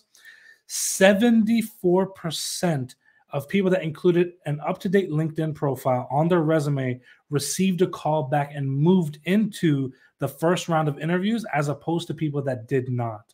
So you don't need to be like a social butterfly and having a million connections, but having that relevant information on there will definitely be a big value to you. But the other thing is, and this is kind of the reason, it's like the opposite end of what we're touching on here, right? Many people on this panel are not super active on social media, which is fine. But you have to understand one thing, especially in this digital day and age, many employers may potentially look up your social media profiles or search your name on like the Facebooks, the Instagrams, just to see what comes up. And if you have some like really negative popping up under your name, that may be something that you want to think about possibly getting rid of or updating or fixing, because I guarantee you some hiring manager somewhere, I'm not saying they all do it, but some people are on social media. They may do a Google search and see what pops up. These are things that you may want to pay attention to in the grand scheme of things. So I don't think an online presence is going to be make or break for anybody, but it's definitely a tool that you could add to your tool belt that could possibly help. It won't hurt. I'll say that much. And it kind of brings me to this next question, right? And this has been asked a couple of different ways in the chat already, but hiring managers are looking for people with experience. Like most job offers for entry level are like 2 years of experience, but you need a job to get the experience. How can this conflict be resolved? There are multiple companies that offers different programs for people who don't have the experience just yet. So the way I would suggest to approach it is internships, apprenticeships, returnships, all of those are great opportunities that companies are nowadays offering even more and more. People coming from different backgrounds or returning back to the workforce or coming from a bootcamp because they're changing careers. There are good opportunities for you. At Asana, we have an apprenticeship program. We have an internship program where you have people coming for 2 months, 6 months, depending the duration of the program. And it is likely that if you do a really good job, you're going to be able to have a full-time offer right after that period. So you don't have the experience prior. You can have the experience during this program. So they will allow you, or they will actually help you train and get ready for you to be a full-time employee. I think this is one of the problems the industry has to tackle relatively soon also, is you can't have the expectation that your junior members are walking in with years of experience. I think there are some companies that are starting to recognize that. There are definitely hiring managers that are starting to recognize that. So I don't think it's all or nothing. The other piece is sometimes it takes a while for those job descriptions to catch up with how hiring managers are actually reacting. So don't let that hold you back, right? Don't let it be that if you don't meet all those requirements, whatever flavor it is that you don't apply, just apply, like do it, just send it in, as long as it's not like crazy out of scope, right? But if they're saying 2 years experience and you're fresh out of school, send it in, see what happens, because sometimes you're going to move forward, even if it feels like maybe you didn't meet everything that was on there. Yeah, and I'm big. I mean, listen, what I'm about to say is like, people argue with me, and I'm not trying to cause an argument here. I'm on vacation, so like I'm gonna go have a margarita after this. What I'm saying is that if you can afford it and there is something that is mission driven for you that you want to be a part of and donate your time, aka volunteer for free, to gain experience, do it. Now, I'm not saying you should do it if you're working 4 jobs, you're trying to provide for your family. I'm not saying you need to give up more time, because that's that's too much. But what I'm saying is that I've had specific people. I've had one person, for example, intern for me. She helped project manage and create my webpage, tailoredesseyn.com. She, because of the skills she learned with me, it was a little bit more in line with what she wanted to do full time. And we got her a job. My Vaco, the company I work for, got her a job because of her experience from interning with me. And so again, does it work for everybody? I've heard stories, no. But does it work for a lot of people? Yes. I've heard more stories that are success stories with people volunteering their time for free than not. But again, if you can't afford it. And listen, that's like 3-5 hours, 1 hour a week. It doesn't have to be 40 for the record. Yeah. And, I've covered this quite a bit today as well. I mean, just apply. Worst case scenario, they say no. You're in the same position you were before. Best case scenario, they say yes. Or at the very least, you have an opportunity to have a conversation and show them how valuable you really are. Unless the role explicitly says senior developer, I think that's fair game as far as I'm concerned. One thing and oftentimes you'll see if you're, for example, applying for a mid-level and you're a junior, they may be willing to create that role or keep your resume on file for when that junior role does open up. That opens up that opportunity to have a discussion. But make sure if you're applying for that role, you actually know the tech stack and the languages that they're looking for. If you're applying to a junior level job that asks for 2 years experience, but they're asking for Python and JavaScript, that's not going to be a good conversation for you. I don't care how you cut it up. That's not going to go in your favor. So we have this question here. As a hiring manager, what qualifications do you look for in a candidate to actually move them to the next round?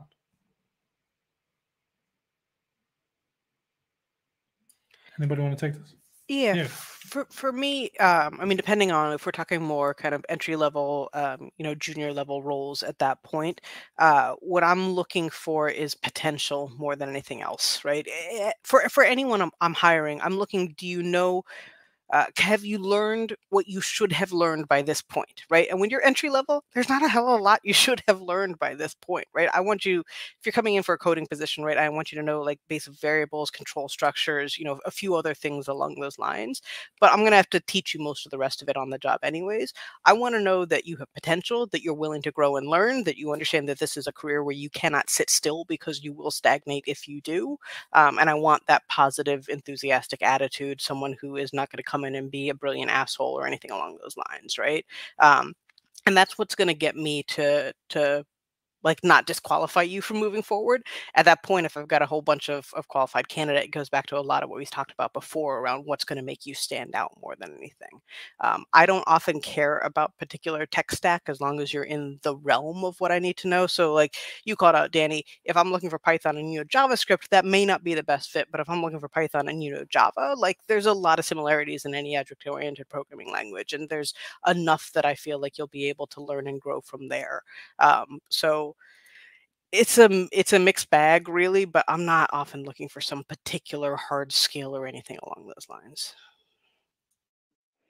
One thing that I like all of those examples, and I'm gonna piggyback to something which is I want to make sure that I see and I hear from you real examples, real life things that happens to you. One thing is to say, I know data structures, I know how this works, or you have studied because we already told you to prepare, and you have prepared yourself, and you can name concepts. You know what the buzzwords are. But one other thing is that you tell me how you have applied. And even if it is small scope, if it is a small example, I want to know how you've done with them rather than you tell me a bunch of things that you learned a few weeks before to get ready for this interview. I want to know how that applies because that's the only way we can know, is this a good match for you? How can we best assess what your skills are, what your experience is, and offer you something that will be good for you? Don't lie. Make sure that you don't only show frameworks and talk about ideas and definitions, just actually bring your own experience to the table. And listen, I'm not a hiring manager, but shameless self-plug here. I have a morning show. It's called Guidance Counselor 2.0. Nancy, Denise, I'd love to have you on it. Danny's been on it. Where basically I interview engineering leads on how to scale teams, hire better, all that jazz. One of the biggest things I hear when hiring junior developers, the good or early on in their career developers, basically it's like, hey, listen, we don't expect much. Like the good hiring managers are saying that. We just want somebody to walk through their code with us and just say, hey, why did you do this? Why did you do that? And be able to just talk about it, because it sounds like the biggest issue when hiring isn't necessarily the technical skill set, it's the communication skill set. So again, I'm not a hiring manager. That's just what I've learned interviewing people, and that's a shameless self-plug, and that's all I got. One thing that I really want to kind of highlight here, number one, a lot of useful information has been shared. I highly recommend, following all these amazing people on LinkedIn, but make sure if you walk into an interview, prepare 2 to 3 talking points that these are like your best points. I think if you're in a moment in the interview where you feel doubtful or nervous, or for example, if you're having to take a long pause, you can direct the conversation to where you feel strongest and really control and showcase a lot of the value that you can bring to that role. So maybe talking about a project that you've done that you can articulate, I've utilized these technologies. This is how I utilize them. This is how I solved a problem. That is going to go a long way. Also talk about a time where maybe there was a big problem. This is the way you address that problem. The case study that you utilize to say, this is the problem that was I had. This is the reason why I solved it this way. And this is how I presented that solution. These are the kinds of things that help. And so the people saying like, I wish more people thought like these 3 individuals. I love their mindsets, but I guarantee you more hiring managers do have this mindset than you believe they do. What's important though, is you're bringing your part of the conversation to it. They don't need to be carrying the weight and opening a door for you. Give them a reason to open that opportunity. If they're doing all the heavy lifting to find out what the potential is in you, and you're not bringing any potential yourself, it's a hard conversation for them to have and to see the hidden dime in there, right? Make that job easier for them. Lay that information correctly and easy to access. And I guarantee you those opportunities will change for you. Number one, thank you y'all so much for being a part of this. We are over time, but I didn't want to end the conversation on time. But really, really, you added a ton of value. I know for a fact that you've impacted a lot of people here. And if there's any last words or any last things that you'd like to share with anybody? Just thank you, Danny, and happy anniversary, Taylor. This was fantastic. Yeah, thank you so much. Yeah, Taylor. thanks, Real. Yeah, thank you so much. I'm going to go hang on the beach now. That's it. Have fun. All right, y'all. Have a great one. Thank you, thank you, thank you. Oh, and share your feedback, please. There are going to be more raffle prizes that we share just for completing these feedback forms. So if you haven't won yet, this is a great opportunity to kind of get in there, because you're only technically competing with the people that stay till the end, right? So between the 2 tracks, so hopefully that exponentially increases your opportunities to win some great prizes. So we'll be giving out some swag bundles. We have some prizes and some cool stuff that you can have on there. Highly, highly recommend you doing that. I had an amazing experience hanging out with y'all. I love seeing the chat.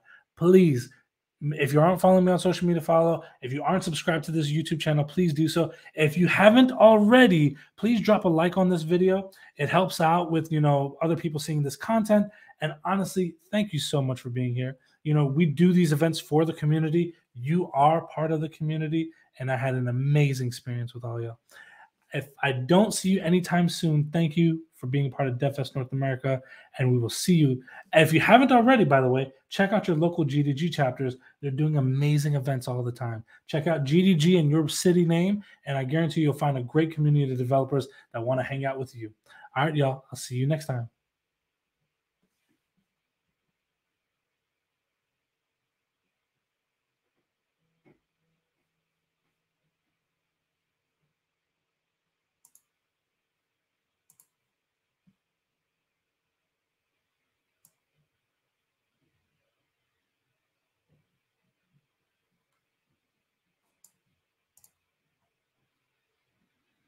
I had to highlight that.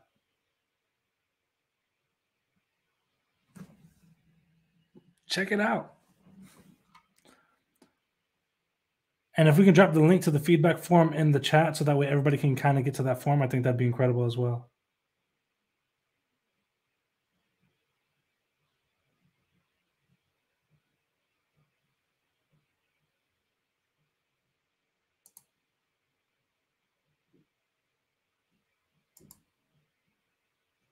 There's the feedback link.